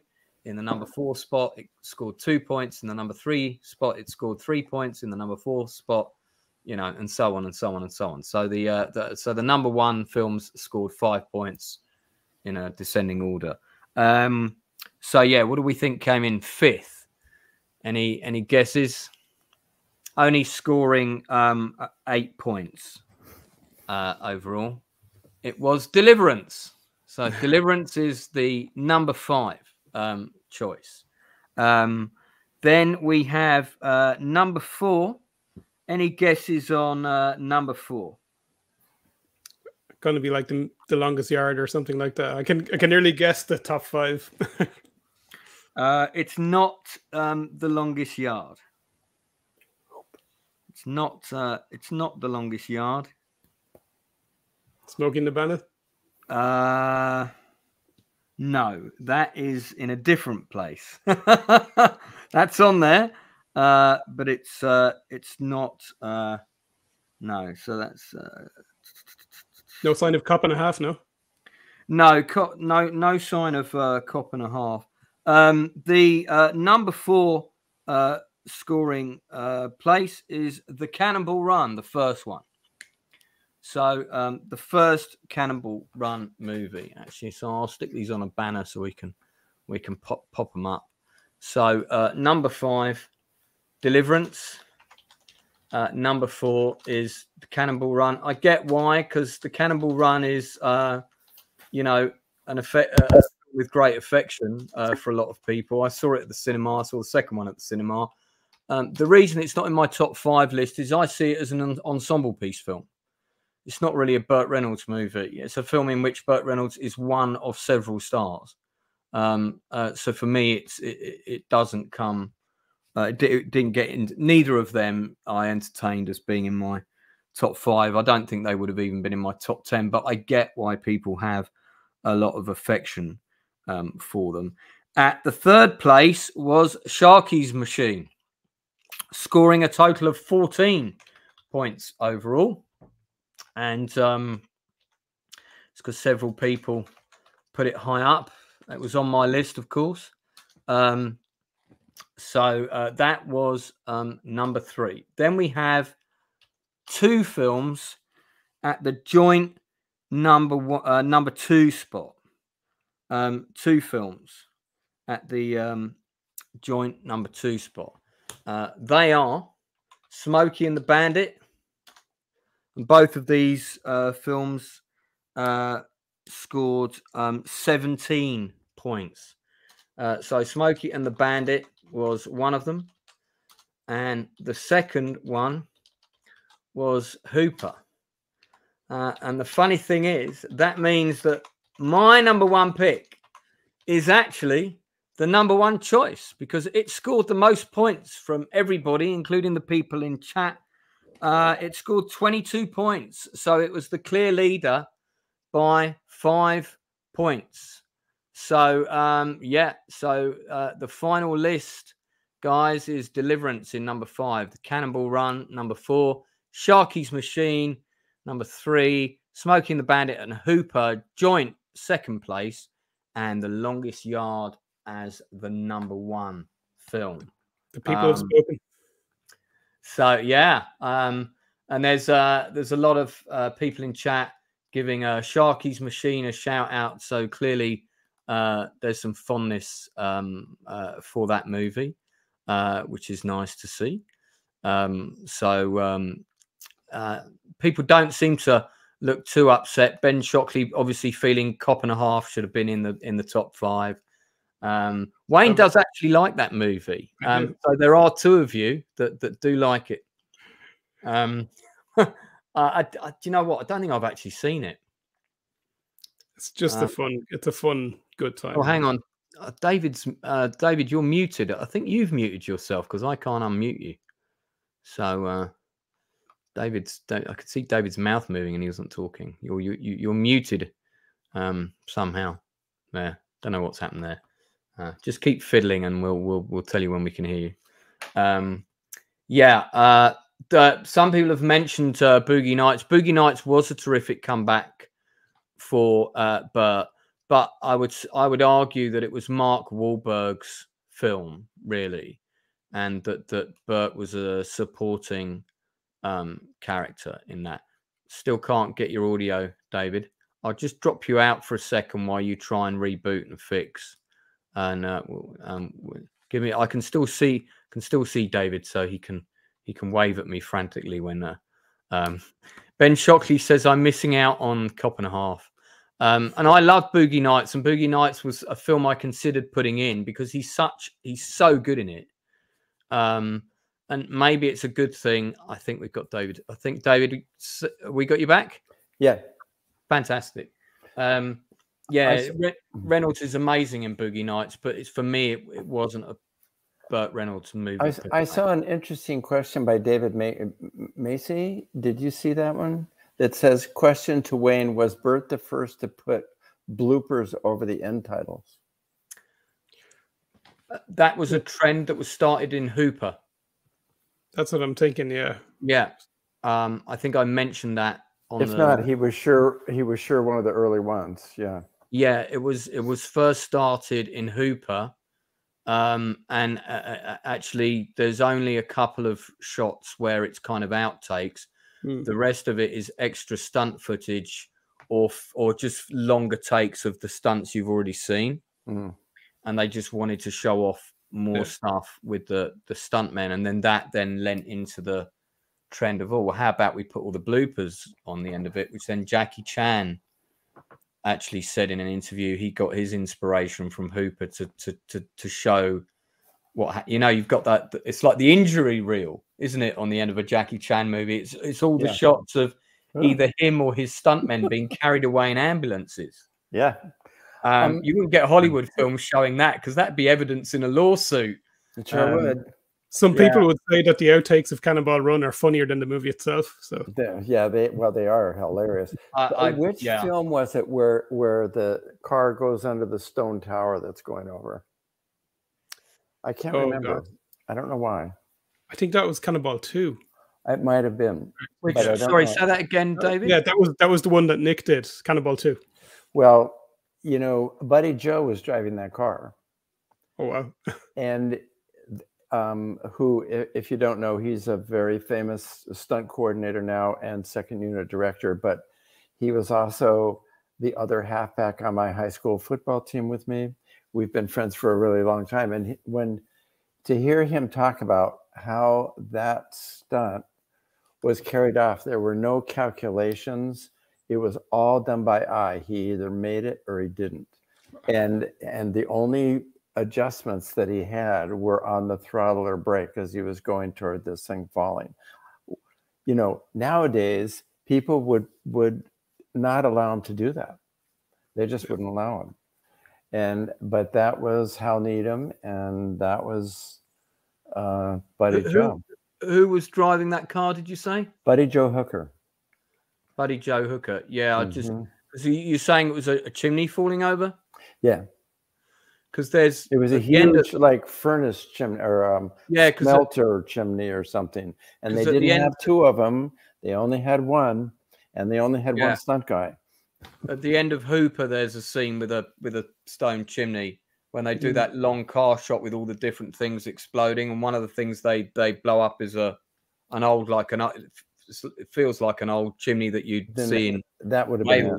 Yeah, I just wanted to throw that in there because I just find that every time I see it, I just think that thing is so extraordinary. And then when you know the setting of it too, that there was nothing, there was no fallback, there was no safety thing you could do. Yeah. I'm curious to. Oh yeah, here we go, Buddy Joe Hooker, and his brother Billy Hank Hooker. Hank Hooker, yeah. Did that was on Hooper, not Cannonball Okay. Run. Yeah, I just found it. Crazy. So I mean, yeah. Well, just that. I mean, that was why I loved Hooper so much. The stunts, they were. It was a statement, really, that these guys are. That's how they were doing it in those days. They didn't have all these you know, computer calculations and stuff that they've had to do because things have gotten so much more complex. But these were guys who just, you know, they were smart, but they didn't have all the manpower and the brain power that they bring to stunts now. Yeah. Nick was a great source of that, talking about the stunt work, because obviously he was working very closely with the aerial units on that, on the likes of Cannonball 2 and the other films. And I think there was an incredible stunt in Cannonball 2, which was a helicopter going under a bridge or something like that. And and then it was on top of the limo. Yeah, I remember Nick telling me about that, how dangerous and, you know, how just kind of mad those kind of stunts were. But that's why they hired Nick, and he was able to pull it off, and that's why. It was really dangerous for Nick. Yeah, absolutely. Really dangerous. And that's, you can see how Burt and Nick really gelled to make the movies they did. Yeah, it amazes me that they're just. I don't understand why there isn't a best stunt category in the Oscars. I know that they have a stunt awards. There's no excuse anymore. No, I mean it's a major facet of many films, and you've got some pretty. I can't remember the list in its entirety, but there are some pretty niche awards, like best song written for a film. And if the Academy was to argue that, well, not every movie has a stunt in it, you could say, well, not every movie has a song written for it either. So why have you got that category? Because there's probably just as many stunts in movies in a given year as there are, you know, songs written for films. So I think it's nonsense. I can't believe that they've not had this. I think this category should have come in, you know, 10 years ago, if not sooner. So I wonder how long it will be until. I mean, obviously, there's someone somewhere is probably going to the length of the show. And in general, the film community that I'm in touch with, and I'm actually getting more in touch with people now these days, but they all feel that way. This is not some couple of people coming from left field with some weird idea. I mean, this is long overdue. But the Academy is that way. They are not with the times. I mean, I think they've shown themselves to be behind the times in many situations, but this is a real practical one that they've really missed the boat on. I'm just going to clarify this comment. We saw an interview with Burt, and he listed the massive jobs he turned down, including James Bond, pre-Sean Connery. So that's not entirely true. He was offered a meeting, as were many American actors, including like James Brolin was somebody who they took a meeting with. But as soon as word got out in the English press that the Bond company were meeting American actors for the role of Bond, there was a public outcry in the UK. And they just could tell that it wasn't going to work without an English actor in it. So they quickly dumped that idea. I think one of the ones he also listed was Han Solo in Star Wars. Right. Well, I don't know whether that's true or not, but I think probably what happened was he probably got offered a meeting, and he probably just turned around and said, "No, I don't want to do that role." And it was a right decision, because he wouldn't have been right for Bond. He had the suave, but I don't think he would have been able to do an English accent. No. I don't think that's really would have been Burt's strong. Would have had a Georgia draw in there also, yeah. Yeah, I mean, no, I know Brolin got asked for a meeting. He went for a meeting, and he did a screen test. That's true, and I think that they offered to screen test Reynolds. But there's a long way from I'm getting a screen test to I'm getting offered the role. And when word got out that Brolin was in the running, I remember it was in the papers and people were upset. Burt there was a really good, enjoyable early Burt movie which has Bond elements, which is Operation CIA, which was late 70s, and that's going back. And Burt is doing the whole suave espionage thing, so I can see that as his screen test, certainly. Operation, maybe he that's 1965. So that's, I can't remember when Dr. No came out. Was that 62? Operation CIA. I feel we need to look at some pictures of this. Let's have a quick peek. So here we are. It appears Burt Reynolds is in his Roger Moore safari outfit, surrounded by, I can only describe them best as like Vietnam. I think it's set in Thailand, if I remember correct. Yeah, like MVA types. Of course, this would have been at the beginning of the Vietnam War. This would have been, or around the time it would it was in full swing by 65, wasn't it? Yeah. Apparently, he got very sick on location because, again, he insisted on doing his own stunts, and he dove headfirst into a infested river, which gave him all kinds of ailments. Yeah. And I think David coughing to signify that he would not do that now. No, and it reminded me, it's off topic, but it reminded me of another Buddy Joe Hooker stunt that I did with him on a very small film in Florida. We had to have a car hit a ramp and go into a settling pond of some sort. And, you know, we all stood around the edge of it, and they put rulers down or whatever it was to see how deep it was. But the water was completely murky. So we, you know, Buddy Joe said, okay, well, you know, I'm just going to do it. And you know, it'll be fine. It'll be fine. But what we didn't understand, well, so he did the stunt, and the car hit the water. And before we could even cut the cameras, he was climbing out and standing on the roof because the whole pond was full of water moccasins. Oh, God. And we had not seen any trace of them. Nobody had gone in the water to see, you know, what was there. But this is the kind of thing that would go on then. And we thought we were being safe. Yep. Damn. That. What film was that? You didn't say the title. Okay. I'm going to have to think. If you could look through your 2028 IMDb credits, David, and just let us know which one. I'll have to. That'd be great. Just to mention to everybody watching, I'm about 86 hours away from getting the channel monetized, or I think it's 84. That's the closest I've been in a while, because if you don't close that gap quickly, then it gets bigger again. YouTube are a lot of fun at keeping me on my toes with all of that kind of stuff. So, guys, do check out all the other interviews. You should check out the first one I did with Wayne, where we had a more general discussion about the various books that he's written. You can find the link for this one on Burt Reynolds right down there. It's already in the information underneath. I added that before the stream today. And if you search Wayne Byrne under books, same spelling, of course, which always somehow your brain tells you is the incorrect spelling when you're typing it out, and you feel like the R should come before the Y, but it is correct, B-Y. Put that into Amazon, and you'll see several of Wayne's excellent books come up. But he's not a man who's about the gossip. He's about the production and about the art. So yes. If you're looking for a Burt Reynolds, you know, who he slept with book, that is not Wayne's book. So, you know, and there are plenty, I think there's plenty of those out there. Oh, there are.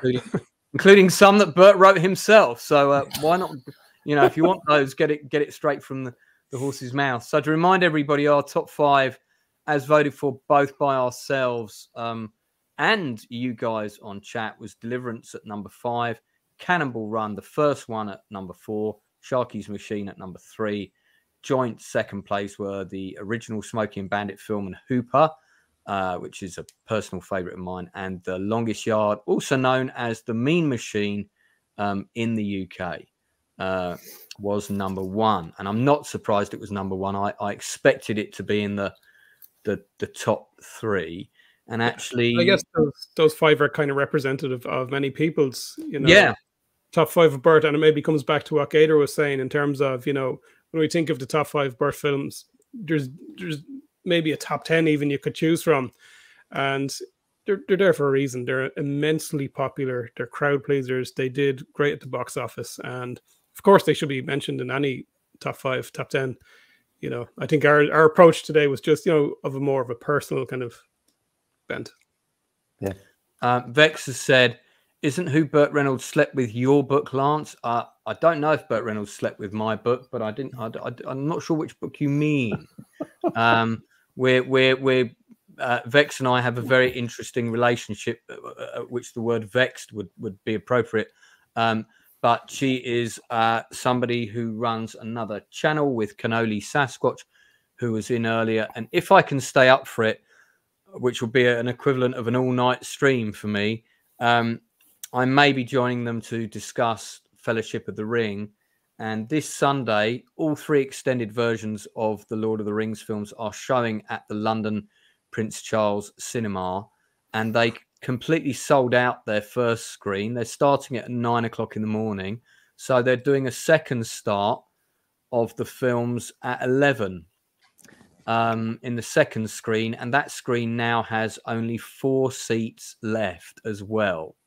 So it just goes to show you how popular those films still are. And people always want to see the extended versions. They don't want to go to the cinema to see the original cuts now. I think I'll just stay home and watch Malone instead. Well, I've already seen all 3 of them. When the Return of the King extended came out, there was one screening in London on a really big screen of all 3 together, and it was the first time the extended Return of the King was being shown anywhere in the UK, and I bought a ticket for that, so I've done it. But I'm debating. You're a hardier man than I. Yeah, I don't know if I could fall asleep. You know, that would be embarrassing, wouldn't it? They are good films, though. I found it. What was it? Empire of the Ants. Empire of the Ants. Is that the one where they kind of attack the hotel? Yeah, they attacked a lot of stuff. Yeah, they were radioactive ants. Joan Collins. Yeah, I think I've seen it. With Joan Collins. It was one of your early films that you worked on, if I remember. Oh boy. David. Yes. Anyway, Buddy Joe and Hugh and were both there. Yeah, Hank Hooker and Buddy Joe. Gator McCluskey says his guilty pleasure Burt film is definitely Gator. Ask him why they call him Bones, because I tell him to. I really like Gator. The opening sequence in the swamp is fantastic. I used to just watch that scene again and again. And then I think I'm right in thinking, isn't there like a brothel with a girl on a big swing? She's swinging outside, and then at one point that brothel gets set on fire and she's still on the swing. Is that movie, or is that a different Burt film? It's definitely a Burt movie. Is that ringing bells, Wayne? Can't think of it now. Somebody in chat will know, but that's because I think isn't the bad guy in Gator Jerry Lewis, the actor? Jerry Reed. Jerry Reed, sorry, the one who plays his friend in the Smoking the Bandit films. My brother-in-law is actually in the chat. He was saying to draw your attention to a comment about "You can return my clamshell if Sharky was a joke." It's Brian McCarthy, just in case you're looking for a name, or Big Mac. Big Mac. Okay. So I missed that comment. I don't know where that is. Yeah, I mean, it's so somebody here saying Burt Reynolds should have played Gandalf. I mean, that would have been interesting to see. Certainly. There's a lot of films that I could have easily put in that top 5. It wasn't like it was an easy pick, and we're doing another stream where we're talking about the films of Michael Mann in a couple of weeks. Director Michael Mann, who did Last of the Mohicans, Heat, The Insider, to name just a few of them. And originally we were just going to discuss his films, and I said to Matt, well, let's pick a top 3 out of his movies each. And he hasn't made loads of films, and I'm struggling to which ones am I going to leave out? Because there's like 6 of his films that I absolutely love. So there's quite a few TV movies as well, doesn't he? Because he has LA Takedown, which was the original version of Heat. It was, and I used to have that on video with its 5-minute version of the 25-minute gun battle. Yeah. Yes, was there Crime Wave or something? It was another name for LA Heat was LA Crime Wave. That was just a different title for it. But he also did Miami Vice, of course. Yeah. And produced the whole TV show and all the rest of it.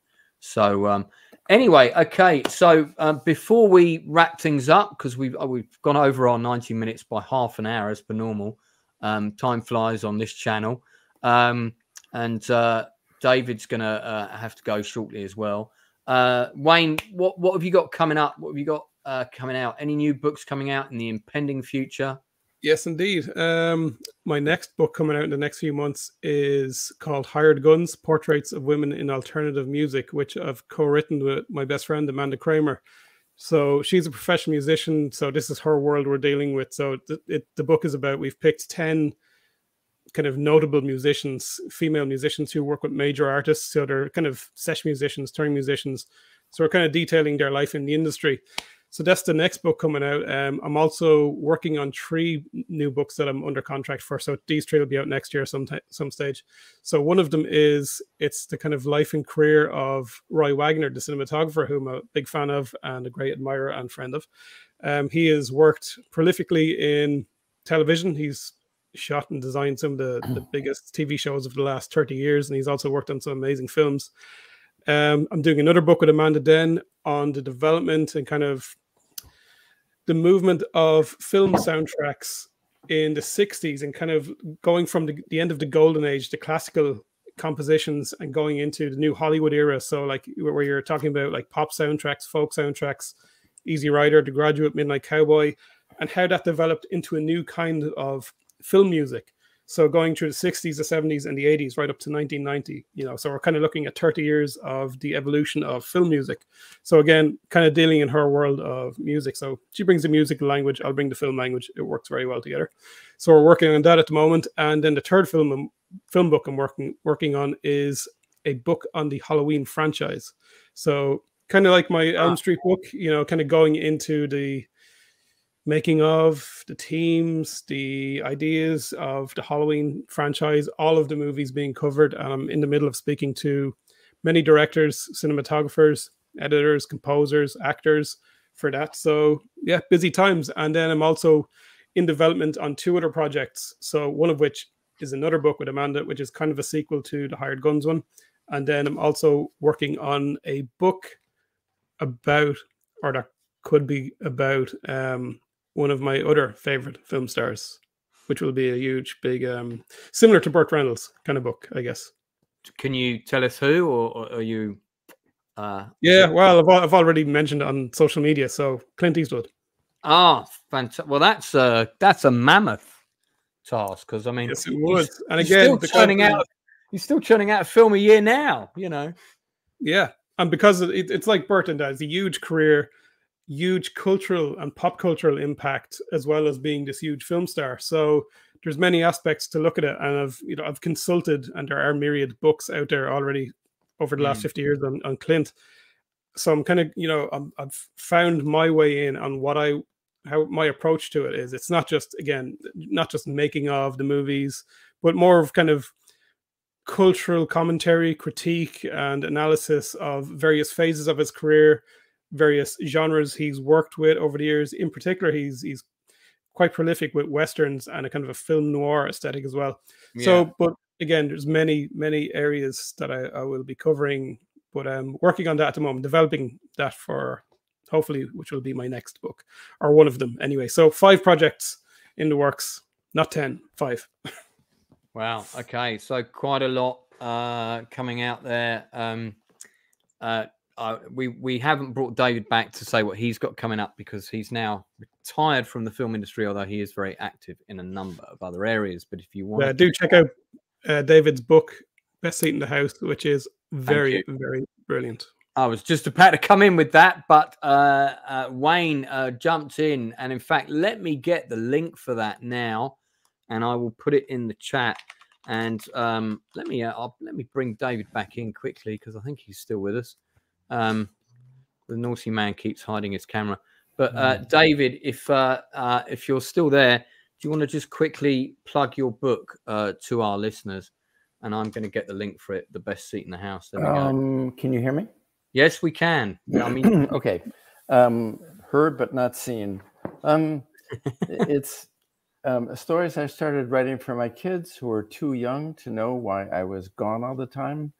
and I wanted them to know what I loved about my work. And it morphed into a book with an incredible amount of help, I have to say, from Wayne, who I met through Nick McLean and met in person for the first time a couple of months ago. It's all kind of crazy and wonderful story. But yeah. The book is a positive book about the film industry. It's not meant to be telling tales on anybody, but I just happened, because of the crazy carom shot of how films are, I met all these amazing people, Milos Forman, Paul Newman, on and on and on and on. And I wanted my kids to know why I liked what I did so much. So that was how it came about. So if you want to find out more about David McGiffert's career, not only can you just put his name into IMDb and you'll see he was first AD on all 3 of the Back to the Future films and most of Sidney Polak's films, but we also have possibly the longest interview we've ever done on the channel, where David was more than content to stay on with us way beyond the Call of Duty time. And boy, were we glad he did, because just had so many fantastic stories about so many iconic films that he's worked on, from everything from Roger Rabbit to Christopher Lloyd going missing at airports and all kinds of other fun stuff. So do check that out. That's on the channel. I think it might be Industry Interview 28 or something like that. The link for David's book is in the chat. The link for Wayne's book is in the blurb underneath. I think I might have it nearby as well. Yeah, I've got that too. So let's put that in the chat now as well. And those of you that were watching, thank you so much for tuning in. We had, you know, around 20 people for most of the stream. We've still got 15 people now. If you haven't subscribed to the channel or hit the like button, please do. I have got another stream on Monday night. It's Industry Interview 34. This is with a new, young, talented British filmmaker who couldn't get money to make his first movie. So he just decided to do it himself anyway. And that's happening on Monday at 8:30, which is actually preventing me from going to see my friend do her Amy Winehouse concert. And I completely forgot that it clashed. But I have made a commitment to this filmmaker to doing an interview with him. And in fact, I rescheduled it once already. So I'm not going to change it. Sorry, Jojo, that I'm not going to be able to see your gig. But that is with Daniel Glenn Barbour, independent film director. He's got his film premiere coming up in August. I just happened to see that on my social media. I caught the trailer. I could tell it was an indie film with a very low budget. And I just said, do you want to come on and talk about your movie? Let's see if we can sell your premiere out for you, because they are putting tickets on sale to the public. And that's exactly the sort of young creative that I like to support. People that are not being supported by a major institutional funding body or organization, something like that. So we've got him coming on Monday night. I'll be doing another Lone Wolf stream within a week. And then, as I said, we're doing a Judge Dredd movie comparison between Sylvester Stallone's and the more recent effort. And then we've no comparison. Well, exactly. I mean, well, there will be a comparison, but yeah, they are poles apart. I would agree with you. I was on the set of Stallone's one, and I'll talk all about that in the stream. Lots to say about both of those films and the shenanigans that went on. So we'll talk about that. And then, of course, we got the Michael Mann stream coming up. So quite a few things planned for August. Provisionally, the Debbie Evans interview, which I have David McGiffert to thank for that one, is going to happen, I think, on August the 15th, because Debbie saw the David McGiffert interview, and when I approached her, I said, I do these interviews. I'd really love to talk to you. You were mentioned in this stream, and I said, I've just done an interview with David McGiffert. And as soon as I said that in the chat, she just said, David McGiffert, send me the link for the interview. And then she came back literally an hour later and said, I would love to do an interview with you. When would you like to do it? So she has 400 credits on IMDb as a stuntwoman, has been working in the industry since the 70s, and has done all the Fast and Furious movies except for, I think, one. And her first job, or one of her first jobs, was doubling Linda Carter on the 1970s Wonder Woman series. So that's how long Debbie Evans has been in the long time. So she's got a lot of credits, more than I'm going to get in my lifetime. I can tell you that now. So guys, lots of important guests and fun guests coming up. I'm sure I'm going to have Wayne back on again to discuss another top 5 of. Well, we'll probably do a Clint Eastwood one. I think definitely do a Clint Eastwood one for when your book's coming out. Yeah, that's going to be just as hard as it is to do Burt. That's going to be harder than this, because, and we're going to have to say, are we including just the ones he's in, or are we also including the ones he's directed that he's not in? I mean, I think we have to keep it to the ones he's in. But even then, he's still done, great performances in films in the last 10 years. So it's not like you're just looking at the high point of his career in the 70s and 80s. That's a tough one. Unforgiven, I think, would be in my top 5 for sure.